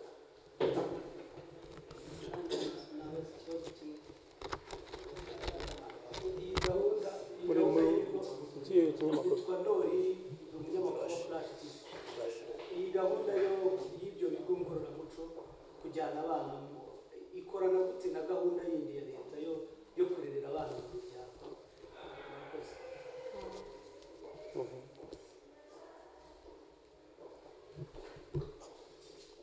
abandi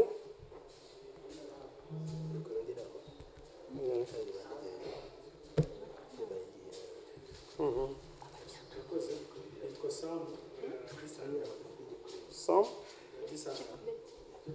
ndashaka kubaza ziriya transit center n'ibigo bigorora bifasha abantu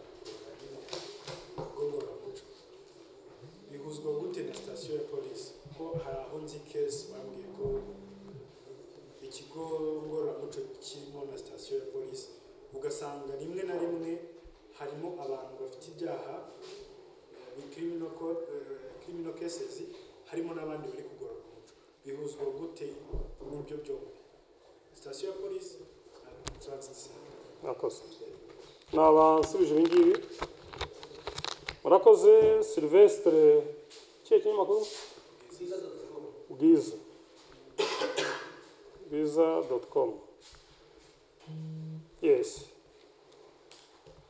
ku bibazo bitatu mwabajije ikibazo cya mbere gikunda kuvugwa cy'abantu bajya mu bigo ngororamuco bakagororwa bakanahabwa ubumenyi ndetse n'ubumenyingiro, bakaza wa mugani wabo wari Sawuli yarabaye Pawulo, ariko yagera hariya mu kwakirwa mu gusubiza mu buzima busanzwe ntibigende neza, yabura uko yigira, ejo ukazamusanga nanone yarasubiye muri ya myitwarire mibi yari arimo na mbere. nk'uko nababwiye, ikigo cy'igihugu gishinzwe igororamuco kimaze imyaka 2 gusa, ariko urugero mwatanze ni abavuye Iwawa igiye kumara imyaka 9.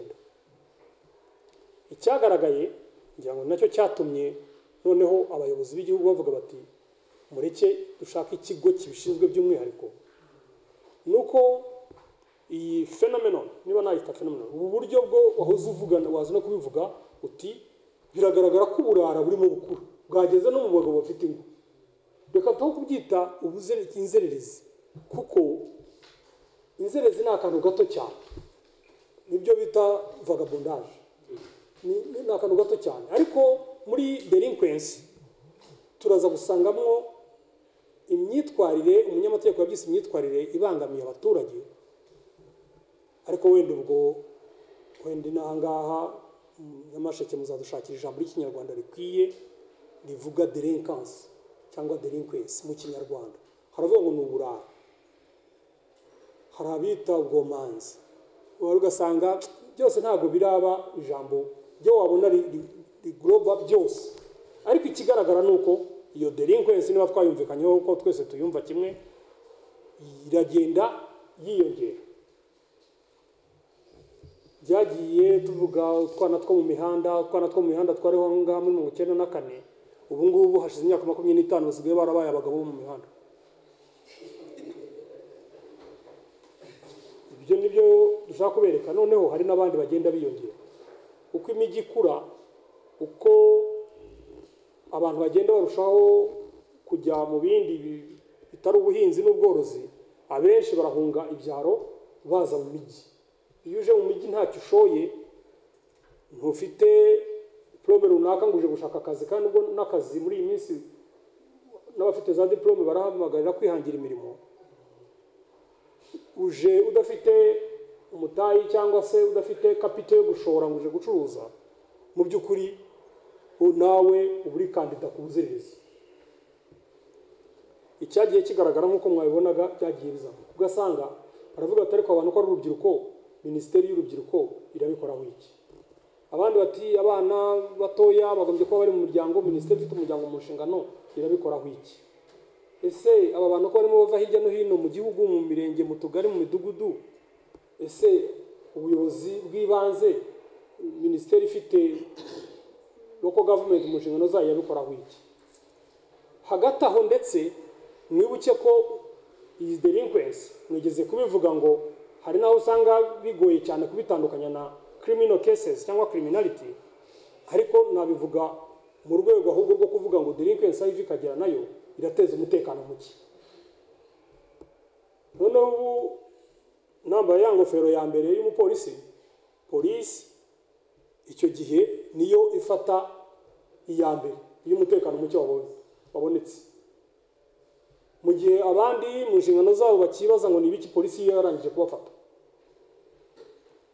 Kandi ndagira ngo mbisubizeho n'ikibazo cyabajijwe ku wundi, buriya ngo gufungwa mu mategeko ntabwo ariyo principe ni freedom, gufungwa ni amaburakindi. Ariko noneho polisi kubona ko barimo bateza umutekano muke yabafasha, bose barakorerwa amadosiye, bose barajya muri procedure ya parike y'inkiko, byose ubugenzacyaha ubushinjacyaha inkiko gereza ko hari n'abo usanga ibyo urimo barega atari ibintu bifite kesi ikomeye yajya mu rukiko. Mwibuke yuko uyu munsi niyo wavuga ngo kuzerera n'icyaha koko muri code penal y'u Rwanda babisangamo vagabondage, ariko uraza gusanga igihano gihanitse cyane kitageze ku mezi abiri, kandi ubundi baravuga ngo iyo igihano kigenerwa icyo cyaha kitarengeje amezi 6 ukurikiranwa uri hanze. Mbese inzererezi wayikurikirana iri hanze, murumva ko biba bimeze. Icyo gihe rero kugira ngo dutandukanye transit center na kasho ya RIB, not ya police station, na kasho ya RIB bitandukanye. Delinquents bajya muri transit centers. Uko byagiye bigaragara yuko icyo kibazo gifite ahantu gihurira n'izindi nzego zitandukanye, niyo mpamvu hagiyeho ikigo cy'igihugu gishinzwe igororamuco. Kuva kigiyeho noneho nibyo nahoze mbabwira ngo dushaka uburyo twakora kugira ngo iki kibazo tubashe kucyovakabuka, tubashe kugikemura, kuko nizo nshingano twahawe. Bwa mbere icyo ukora, kuko ubasanga bakirimo, ntabwo utegereza ngo banze wandike ukore concept utangire ushakishe ushyiraho politiki y'ukuntu bizakorwa n'ibindi nk'ibyo. Izo ni theories ni nziza rwose kuzaza developing, ariko icyambere ni ukubanza kubayora, kubanza kubakuraho bari, kubajyana mu bigo ngororamuco no kubanza mu bigo binyurwa mu by'igihe gito ariyo transit centers. Ndagira ngo mbabwire ko buri karere kayifite. Umujyi wa Kigali uturere 3 two dufite transit center imwe, ariko utundi turere two mu ntara buri kamwe gafite transit center. Na hano turi irahane hano hirya mu murenge wa Kagame turi. Nyuma yaho iyo bagezemo hari amategeko ashinzwe agenga transit centers. Ibyo muvuga ko umuntu ashobora kugenda akamara y'ukwezi, akamara y'abiri, akamara y'atatu, biranashoboka, kubera ko umuntu ashobora kumara y'amezi 2 ndetse ashobora kongerwaho ukwezi kumwe. Ibyo birahari mu itegeko, ariko ni ngombwa yuko umuntu wahageze mbere yuko arangiza mu masaha 72 screening committee iba yahageze ikamugeraho, tukamenya ni muntu ki. Aho ngaho ndaza kugera kuri ya kesi bavuze umuseke yatongati, aho umuntu ashobora kugezwayo mu by'ukuri arengana cyangwa se adakwiye kujyayo. Ndetse nk'usore, ntabwo transit centers ari inzererezi, ntabwo ari inzererezi gusa, na rwiyemezamirimo bitewe na delinquency yagaragayemo ashobora kujyamo. Ikiba gisigaye ni uko ya screening committee igizwe n'izindi nzego ndetse zirimo civil servant na civil society, kuko uzasanga ikuriwe na vice mayor ushinzwe affaires sociales, uzasanga harimo directeur ushinzwe affaires sociales mu karere, uzasanga harimo wa wundi uyiyobora, uzasanga harimo umuganga, kuko mwibuke ko aho tubavana hirya no hino mu mateme ku biyorero n'iki hari n'abaza bafite uburwayi. Uzasangamo marge wo ku karere kugira ngo yunganirwe n'umuhuzi by'amategeko. Uzasangamo abantu batandukanye bo kugira ngo barebe case by case. Reka tuvuge ngo basanzemo abana b'abanyeshuri wenda batorotse ikigo bajya mu kabyiniro bamaze gusinda bateza akavuyo, ariko nyuma y'amasaha makeya nk'uko nababwiye ngo ntabwo bagomba kurenga 72, hari n'igihe byahura n'uko bukeye bwaho iyo screening committee yagera n'ubundi ziba zabashizemo. Uhamagara prefet de district no ku kigo akaza akabatwara, byaba ngombwa akandikira ababyeyi bagahanwa uko amategeko ya district y'ikigo ateganya. Ubu nguwo ntabwo amaramo igihe. Reka tuvuge ngo n'uwo bibeshyeho yasanze ahantu hari umutekano muke nawe ajya gushungera, ariko abaje bafata barimo bateza umutekano muke nawe agenderamo. Cyangwa habaye kugota no gusaka ibyo mwita umukwabo, nawe agenda kubera yuko we batamusanganye indangamuntu bakavuga ati nawe utaneye indererezi, ariko yagerayo indangamuntu iwabo bakayimusubiza bagasanga ni umuntu uzwi, ni umunyeshuri wiga, ni umukozi wa leta hanaha cyangwa se mu kindi kigo runaka, uwo nguwo arataha. Ariko hari n'abaturage bavuga bati we yaratujujubije, ba bandi bahoze mutubwira usanga na saa 4 cyangwa saa 2 za mu gitondo yasinze, uwasinze akabangamira abaturage kandi zarangije kumwokama, yarangije kuba alcoholic, ntabwo uyu munsi numurekura aho aruhukira ni mu kabari. Ubu rero ni ushobora kumaramo igihe runaka ariko bitazarenga amezi 2, babona birimo biza ariko bitaraza neza bakaba bamuha 3, ariko iyo babonye bitari byaza amezi 3 akarinda shira, uwo ni kandida kugiwawa, kujya Nyamagabe cyangwa se kujya Igitagata nkuko nababwiraga. Ndetse no mu bindi bigo byunganira leta nabyo bifite igororamuco mu byo bakora mu bigo byigenga. Noneho mukavuga muti hasigaye habamo n'abagabo bubatse. Ubu ngubu ibigo ngororamuco tubyitandukanye n'uko iteka ryari rimeze mbere. Ubu itegeko rigenga ibigo ngororamuco ni uguhera icyabana no guhera ku myaka 10 kugera ku 18 ya 17, guhera ku 18 kuzamura nta limite, kuko nyine byaragaragaye. Ubu iwawa dufiteyo umugabo uri kumwe yo n'abana be 2, kandi wawa ntawugerayo ataragera imyaka 18, kugira ngo uzajye kugera abana bageze yarengeje imyaka 18 wowe ufite ingahe. Yes.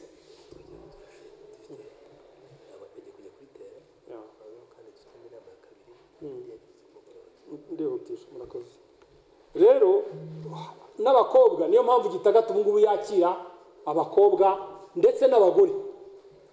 Ni ukuvuga ngo Gitagata yakira abana b'abahungu batarageza imyaka 18, ariko iyo baye w'igitsina gore ari babandi b'imyaka yo munsi ya 18 ari nabo hejuru yayo turabakira. Ni ukuvuga ngo icyo cyorezo cy'ubuzererezi ntago cyaba nacyo cyagize gender sensitivity, ntago cyafashe bamwe ngo kireke abandi. Ikibazo rero bati tukiti bahabwa, iyo bigeze mu babishinzwe aribo bagomba kubibaha biratinda. Mwakoranye n'izindi nzego bakabihabwa bakiri mu kigo ngororamuco. Ndagira ngo mbabwire ngo uko turukiti yatangwaga twasanze bitanoze, ni nayo mpamvu bayimuhaga cyangwa se yabatanayibonye yagarukaga nanone muri bwa buzererezi. Ubu rero gahunda twarazihinduye. Icyo nabwira ngo Nyamasheke yagibaye no kwisonga mu tundi turere. Ubu aho kumuha ngo yayize ubwubatsi ngo umuhe umwiko, umuhe inyundo, umuhe inivo y'amazi ekeri ngo genda, icyambere nta kindi umuhaye mu by'ukuri. Uwo munsi niba atabonye icyarya arabigurisha, kandi igifu cyo gikora buri gihe. Ntabwo azamara icyumweru atarabona ikiraka ngo abikoreshe. N'abasanzwe ari abafundi bazwi ntabwo buri munsi aba yabonye ikiraka, arabigurisha noneho bibe birangiye. Ubu rero gahunda turabashyira mu mashyirahamwe kandi tukabinjiza mu mashyirahamwe yari asanzwe akora. Iyo wita turukiti mu nkunga yabonekaga iriho n'inguzanyo kuri koperative yari isanzwe ikora, ifite ubuzobere mu gukora, ifite ibyangombwa bya koperative, ifite ubuzima gatozi, isanzwe ifata n'inguzanyo mu mabanki ndetse no mu mabanki komerciale ikazana yishyura. Ubu turababaha kuri ordre ya 40% y'abanyamuryango, tukabashyiramo tukabaha yanguzanyo irimo n'inkunga kugera no kuri miliyoni 10. Ariko hari uburyo bipanze ku buryo 80% yagenda mu bikoresho, 20% igisigaye igiye mu byo twakwita running capital. Birateza imbere ya koperative ubwayo, iriyongera. Uyu munsi nahoze mpura na koperative zigeze kuri 6 ahangaha zabakiriye. Harimo iz'abarobyi, harimo iz'abatwara abantu ku magare no ku mapikipiki, n'izindi koperative zose. Si ngombwa ngo ajye mu yababaje kuko yize kubaza, si ngombwa ngo ajye ku yabubatsi kuko yize kubaka. Buri mwuga wose ushaka kumugirira akamaro nta kibazo apfa kugaragaza. Niyo mpamvu twari kumwe na BDF, niyo mpamvu twari kumwe n'abandi bayobozi bashinzwe iterambere ku karere, bashinzwe guteza imbere n'abandi baturage, kuko yagarutse no umuturage w'igihugu, kugira ngo binjire mu bikorwa bitandukanye bahabwe yanguzanyo.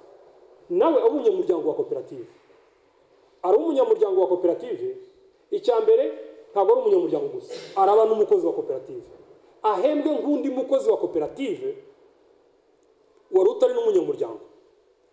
Nkuko n'ubundi koperative zifite abakozi benshi zikoresha, nawe arabonye akazi kamuhemba buri munsi.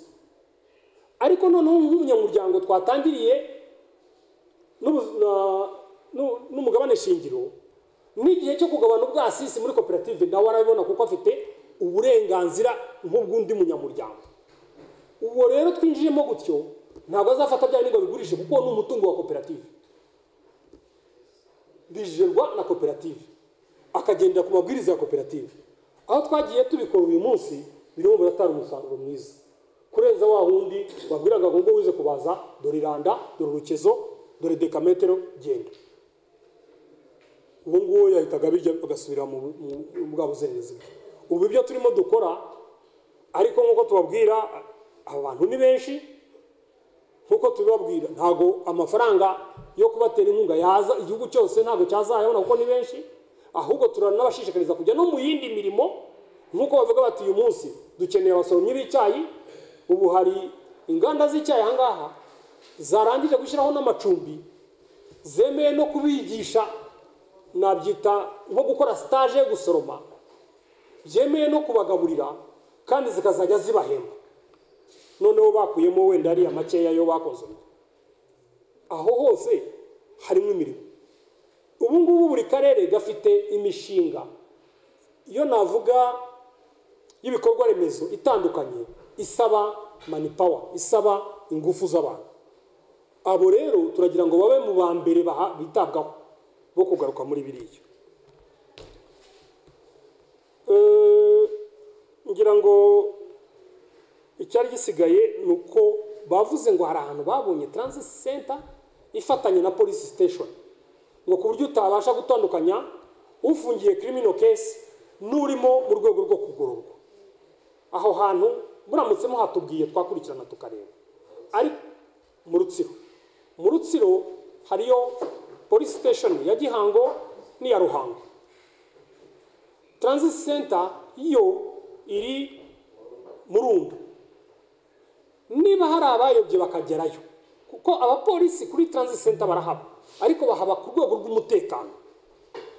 Nta station ya polisi, nta na kasho ya RIB iba mu Rundo. Aho ziri za polisi harazwi,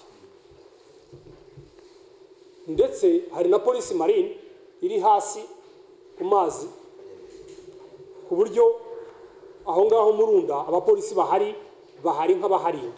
Ariko hari umuntu bajyanye muri transit center wa criminal case, niyo mpamvu ya screening committee nakubwiye abayigize ihagera byibuza kabiri mu cyumweru kugira ngo bene izo case, nakubwiye ngo hari uwashobora kubwira gutaha, hari uwashobora gusanga ari criminal case bakamushyikiriza RIB, hari uwashobora gusanga ari umurwayi bakamujyana mu bitaro, hari uwashobora gusanga afite iyo delinquency itarakabya bakamugororera hariya akazasuzuma ubuzima busanzwe, hari n'uwo basanga yarokamwe n'ibiyobyabwenge yarabaye imbata yabyo cyangwa se n'iyindi myitwarire ibangamiye abaturage. Uwo nguwo iyo igihe kigeze atari yakira yoherezwa noneho mu kigo ngororamuco nk'iwawa, dore ko ndetse yo iri na hafi ya Rutsiro mwavugaga, ariko ashobora no kujya mu kindi kigo bitewe n'aho gahunda yari igeze. Sinzi ko nabashije gusubiza ibibazo uko mwari mwabibajije. Murakoze. Umuyobozi wungirije w'ikigo cy'igihugu gishinzwe igororamuco, abanyakubahwa muri hano yaba perezidante wa RHA, yaba na vice mayor mugenzi wanjye, namwe banyamakuru, turabashimiye kuri session yaba ya Kivu Belt, yaba n'ingiyi yaba ijyanye no gusubiza ubuzima busanzwe bavuye mu rugo, gusubiza abavuye mu bigo ngororamuco. Message ni imwe, niyo kugira ngo hano hose hari amahirwe abyazwe umusaruro ntawe usigaye. Kugira ngo rero mwasubijwe, ubu igisigaye tugiye gukurikizaho umuseke yatanze igitekerezo cyo kugira site zimwe zisurwa, ubwo araho kubiganiraho, ariko hari n'inama ya coordination nayo idutegereje hano ya Kivu Belt. ubwo reka tubinoza ariko tuba dusoza iyi sesiyo. Nyakubahwa komiseri turabashimiye n'abandi mwese mwari muri aha, reka iyi sesiyo ya mbere ibishoshe.